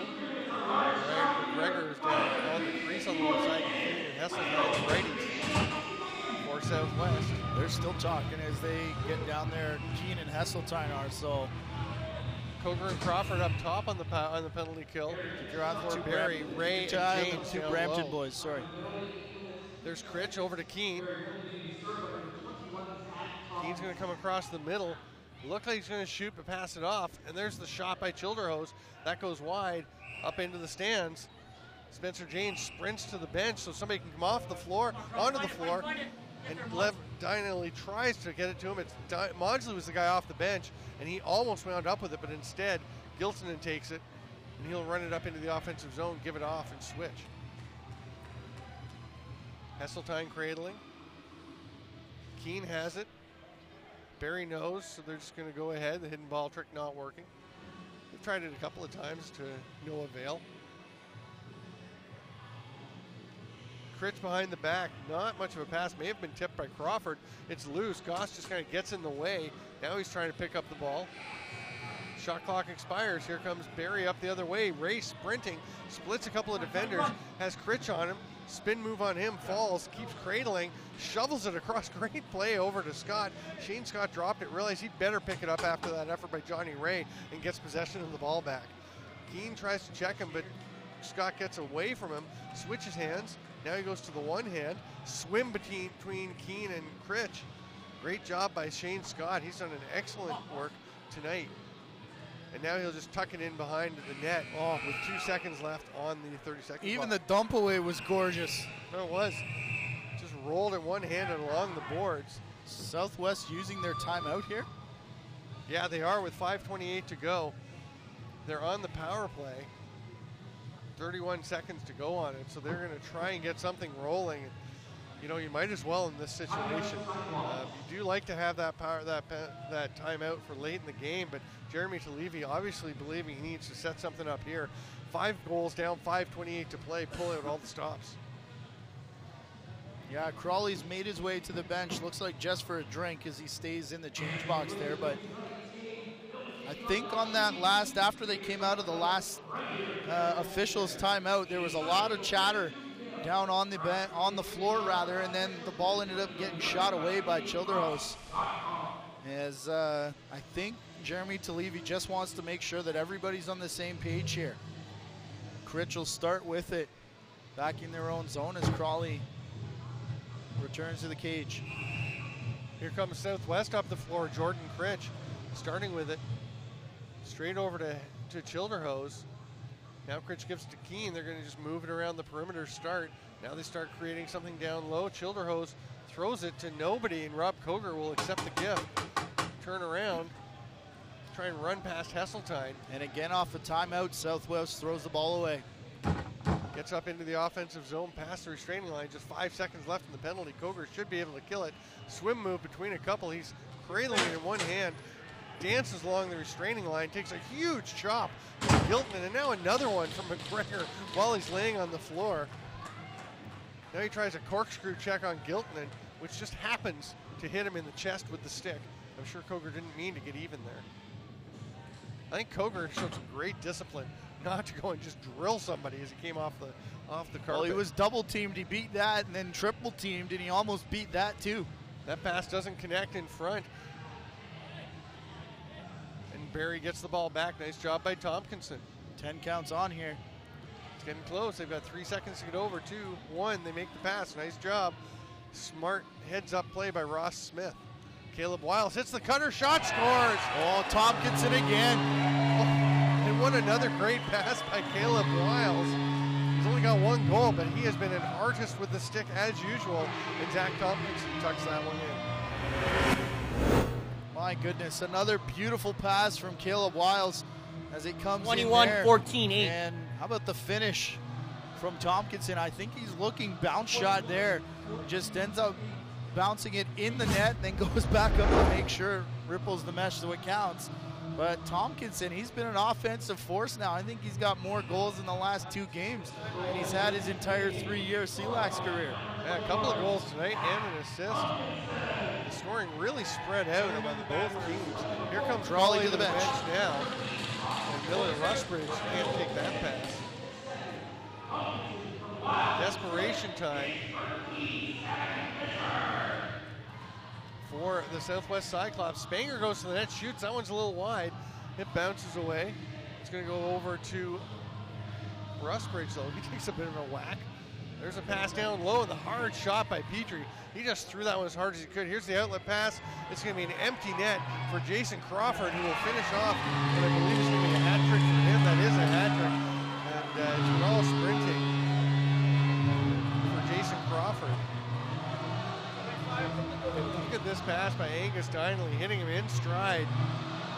25-44. Tucks it home. 14-7. Barrie Blizzard fans get excited. The Creators Cup will not be at the ILA this year. That's the first time it will be at the Barrie Molson Centre, unless a miracle Something happens. miraculous happens here. Southwest Cyclops. First off, Patrick McCrory has to win this face-off. You know, Gillen's just going to clamp down and try and scramble it. Gillen may have been a bit early. And now with a 7-goal lead, heads on a swivel. Although Crawley's going to come to the bench again, they're going to play for the win. Yeah. Ball comes to Goss, who's the 6th man. And Ron Ruff said that at the halftime break. Said he credited Southwest for playing for the win at the end of their season. They're doing it here again. Here comes the pass across to Keane. He's going to go sub shot, scores. I think that one tips off the stick of Koger, but Keane's been, I think that's a hat trick for Keane now too. It I was going to say he's been quiet. It's a quiet hat trick if you can score a quiet hat trick. Yeah, you see the change in direction off the stick of Koger, and Dineley a bit of a dance there. He didn't see that one. But maybe too little, too late. We'll see what next up for Southwest is win this draw. Yeah, the last one they got on a technical violation. It's A.J. Masson actually battling for this one. He flips. Childerhouse. Throws over. So no McCrory or Gillian. I think Masson was the guy that drew that out, but it was Giltman That hung on, and Crawley to the bench again. We'll go 6 on 5 again. Critch takes the pass up top. Watch Petrie and Gives it James in over front of to the net. Keane. They're jousting. You have an illegal 3, substitution. 4, 5, 6. Oh, the old 7 on 5 play. Ref's blowing the whistle down. Jason Crawford is saying, or AJ Masson passing up to Crawford, who wants his 4th goal. Yeah. Instead, it's going to be a power play. No play on like soccer and rugby here, but. Jay Priest is back in the net, probably because he's a faster sprinter. Well, and Crawley's Crawley. made about 6 sprints in the last 2 minutes. Crawley is standing at the bench. He is breathing pretty hard. See Ken Colson once again over to the box. 2:47 to play. Southwest will be short-handed for most of it. Barrie's on the power play. They know they don't need to score it. They're going to take their time. Caleb Wiles just staying up top until somebody comes to pressure him. He's going to hold on to the ball. Now Giltonen comes up. He's still got it. Now he passes over to Shane Scott. Caravello's down low. Scott comes back up to Wiles instead. Spanger comes out to push, so they move it down to Teeter low. That pass is a bit wild, but is tracked down by Caleb Wiles. He's just going to roll it down the floor as the 30-second clock expires. Southwest in no hurry to pick the ball up, and now they're telling Priest to just go back to the net. They're not going to go for the 5-on-5 with the extra attacker. Blair Goss will pick it up once the play is blown in, which it is. Southwest not showing a lot of urgency. You get the sense they realize. I mean, they're no dummies. It's 14-8, and there's 2:08 to play. Yeah, you don't get to play at this level by picking up a stick yesterday. Keane trying to set something up. He's got the double team with Koger and Maudsley. Fighting his way through. Gets stood up by Koger, and Maudsley comes in for the hit. And Keane lets it fly into the stick of Donnelly with 2 on the shot clock. 1 left on the penalty. There's the pass up. A little lob by Tompkinson. He and Goss get into it a bit, and then cooler heads prevail, and Tompkinson heads to the bench. Goss is back playing D. The lob pass to Monroe. He's down there with Teeter behind the back, tries to hit Monroe on the pass. Nedelko gets there to break it up, and Caravello has it 5 to shoot. He's got it behind the net. Priest comes in to double team him, and he steps in the crease. Priest gives him a bit of a cross check, now knocks the ball out of his stick because he wants the ball. He's looking for somebody to pass to. He throws it up to Hesseltine. Yeah, they're still trying to score. 1:14 to go. Without the pull the goalie move, is Priest the smartest idea to get back in here? Good point. That one almost picked off by Caravello. Now it's flung up towards him. What a play. We gotta see who that was. Ross Smith with Of a great course it pass. is. Of course. Caravello just circles around. He flings it over. Less than a minute to play here. The towels are waving over in the crowd. They were handed out to the end of the bench.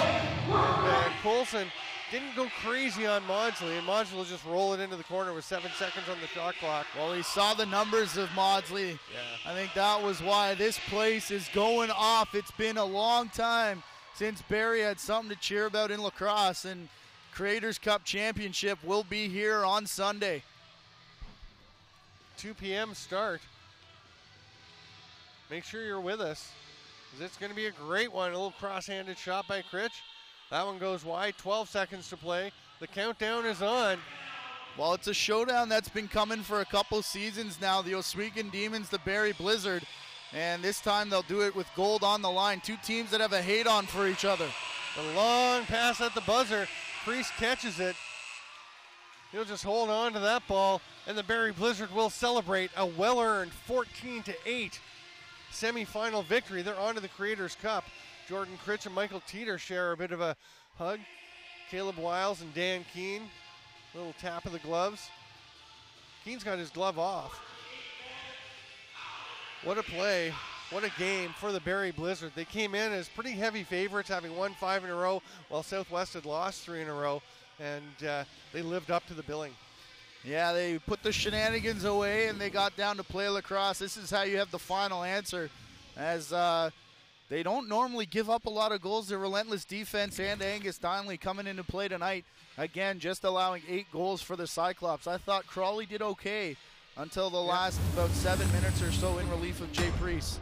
Good show by Jay Priest being the first guy in the handshake line. and he's having some words with Rob Blaisdell. burying the hatchet. Our third star of the game, Eric Giltonen, the defender, transition man for the Southwest Cyclops. He was just a force all over the floor. Didn't show up on the scoreboard with no points, 4 penalty minutes, but he was certainly working hard. Well, with the defensive game that we saw for the majority there, you knew it was going to come from a defense or a transition guy. We go transition second star with Jason Crawford with the hat trick. Of course, a couple of those empty net goals, but he played a huge job in the defensive zone as well. And then he did a great job anyway. Caleb Wiles, 1 goal, the late one, but the 4 assists, 3 of them on absolutely gorgeous passes. And he's well worth that win. And now, we're not done. Here's Talibi. Over Talibi having some words for Rob Blaisdell. You can see him. Blair Goss comes over to grab him. Jesse Cracknell has him. Talibi still trying to make his way to the bench. That will do it for this game. There's Masson going to the net to score a final 14-8. The Barrie Blizzard win over the Southwest Cyclops. That will do it. Thanks for being with us for this Canadian Lacrosse League semifinal.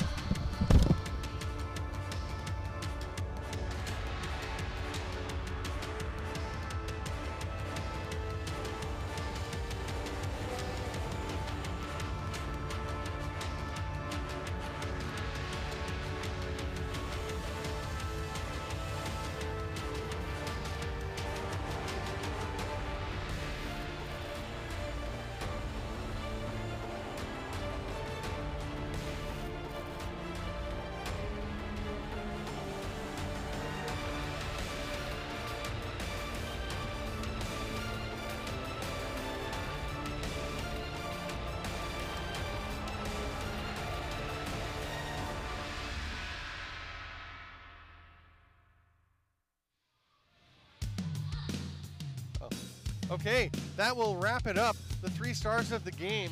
Eric Giltonen, the 3rd star. What a defensive effort for him for the Southwest Cyclops. Jason Crawford, staunch defense and a hat trick, including a couple of empty netters, but he was outstanding in transition for the Barrie Blizzard. And then Caleb Wiles, 1 goal and 4 assists for the Barrie Blizzard. He was outstanding. That will do it. We'll be back Sunday to bring you the Creators Cup.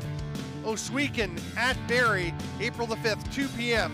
The pregame will start at 1:30, so make sure you're on early. Vote for this year's CLax Awards.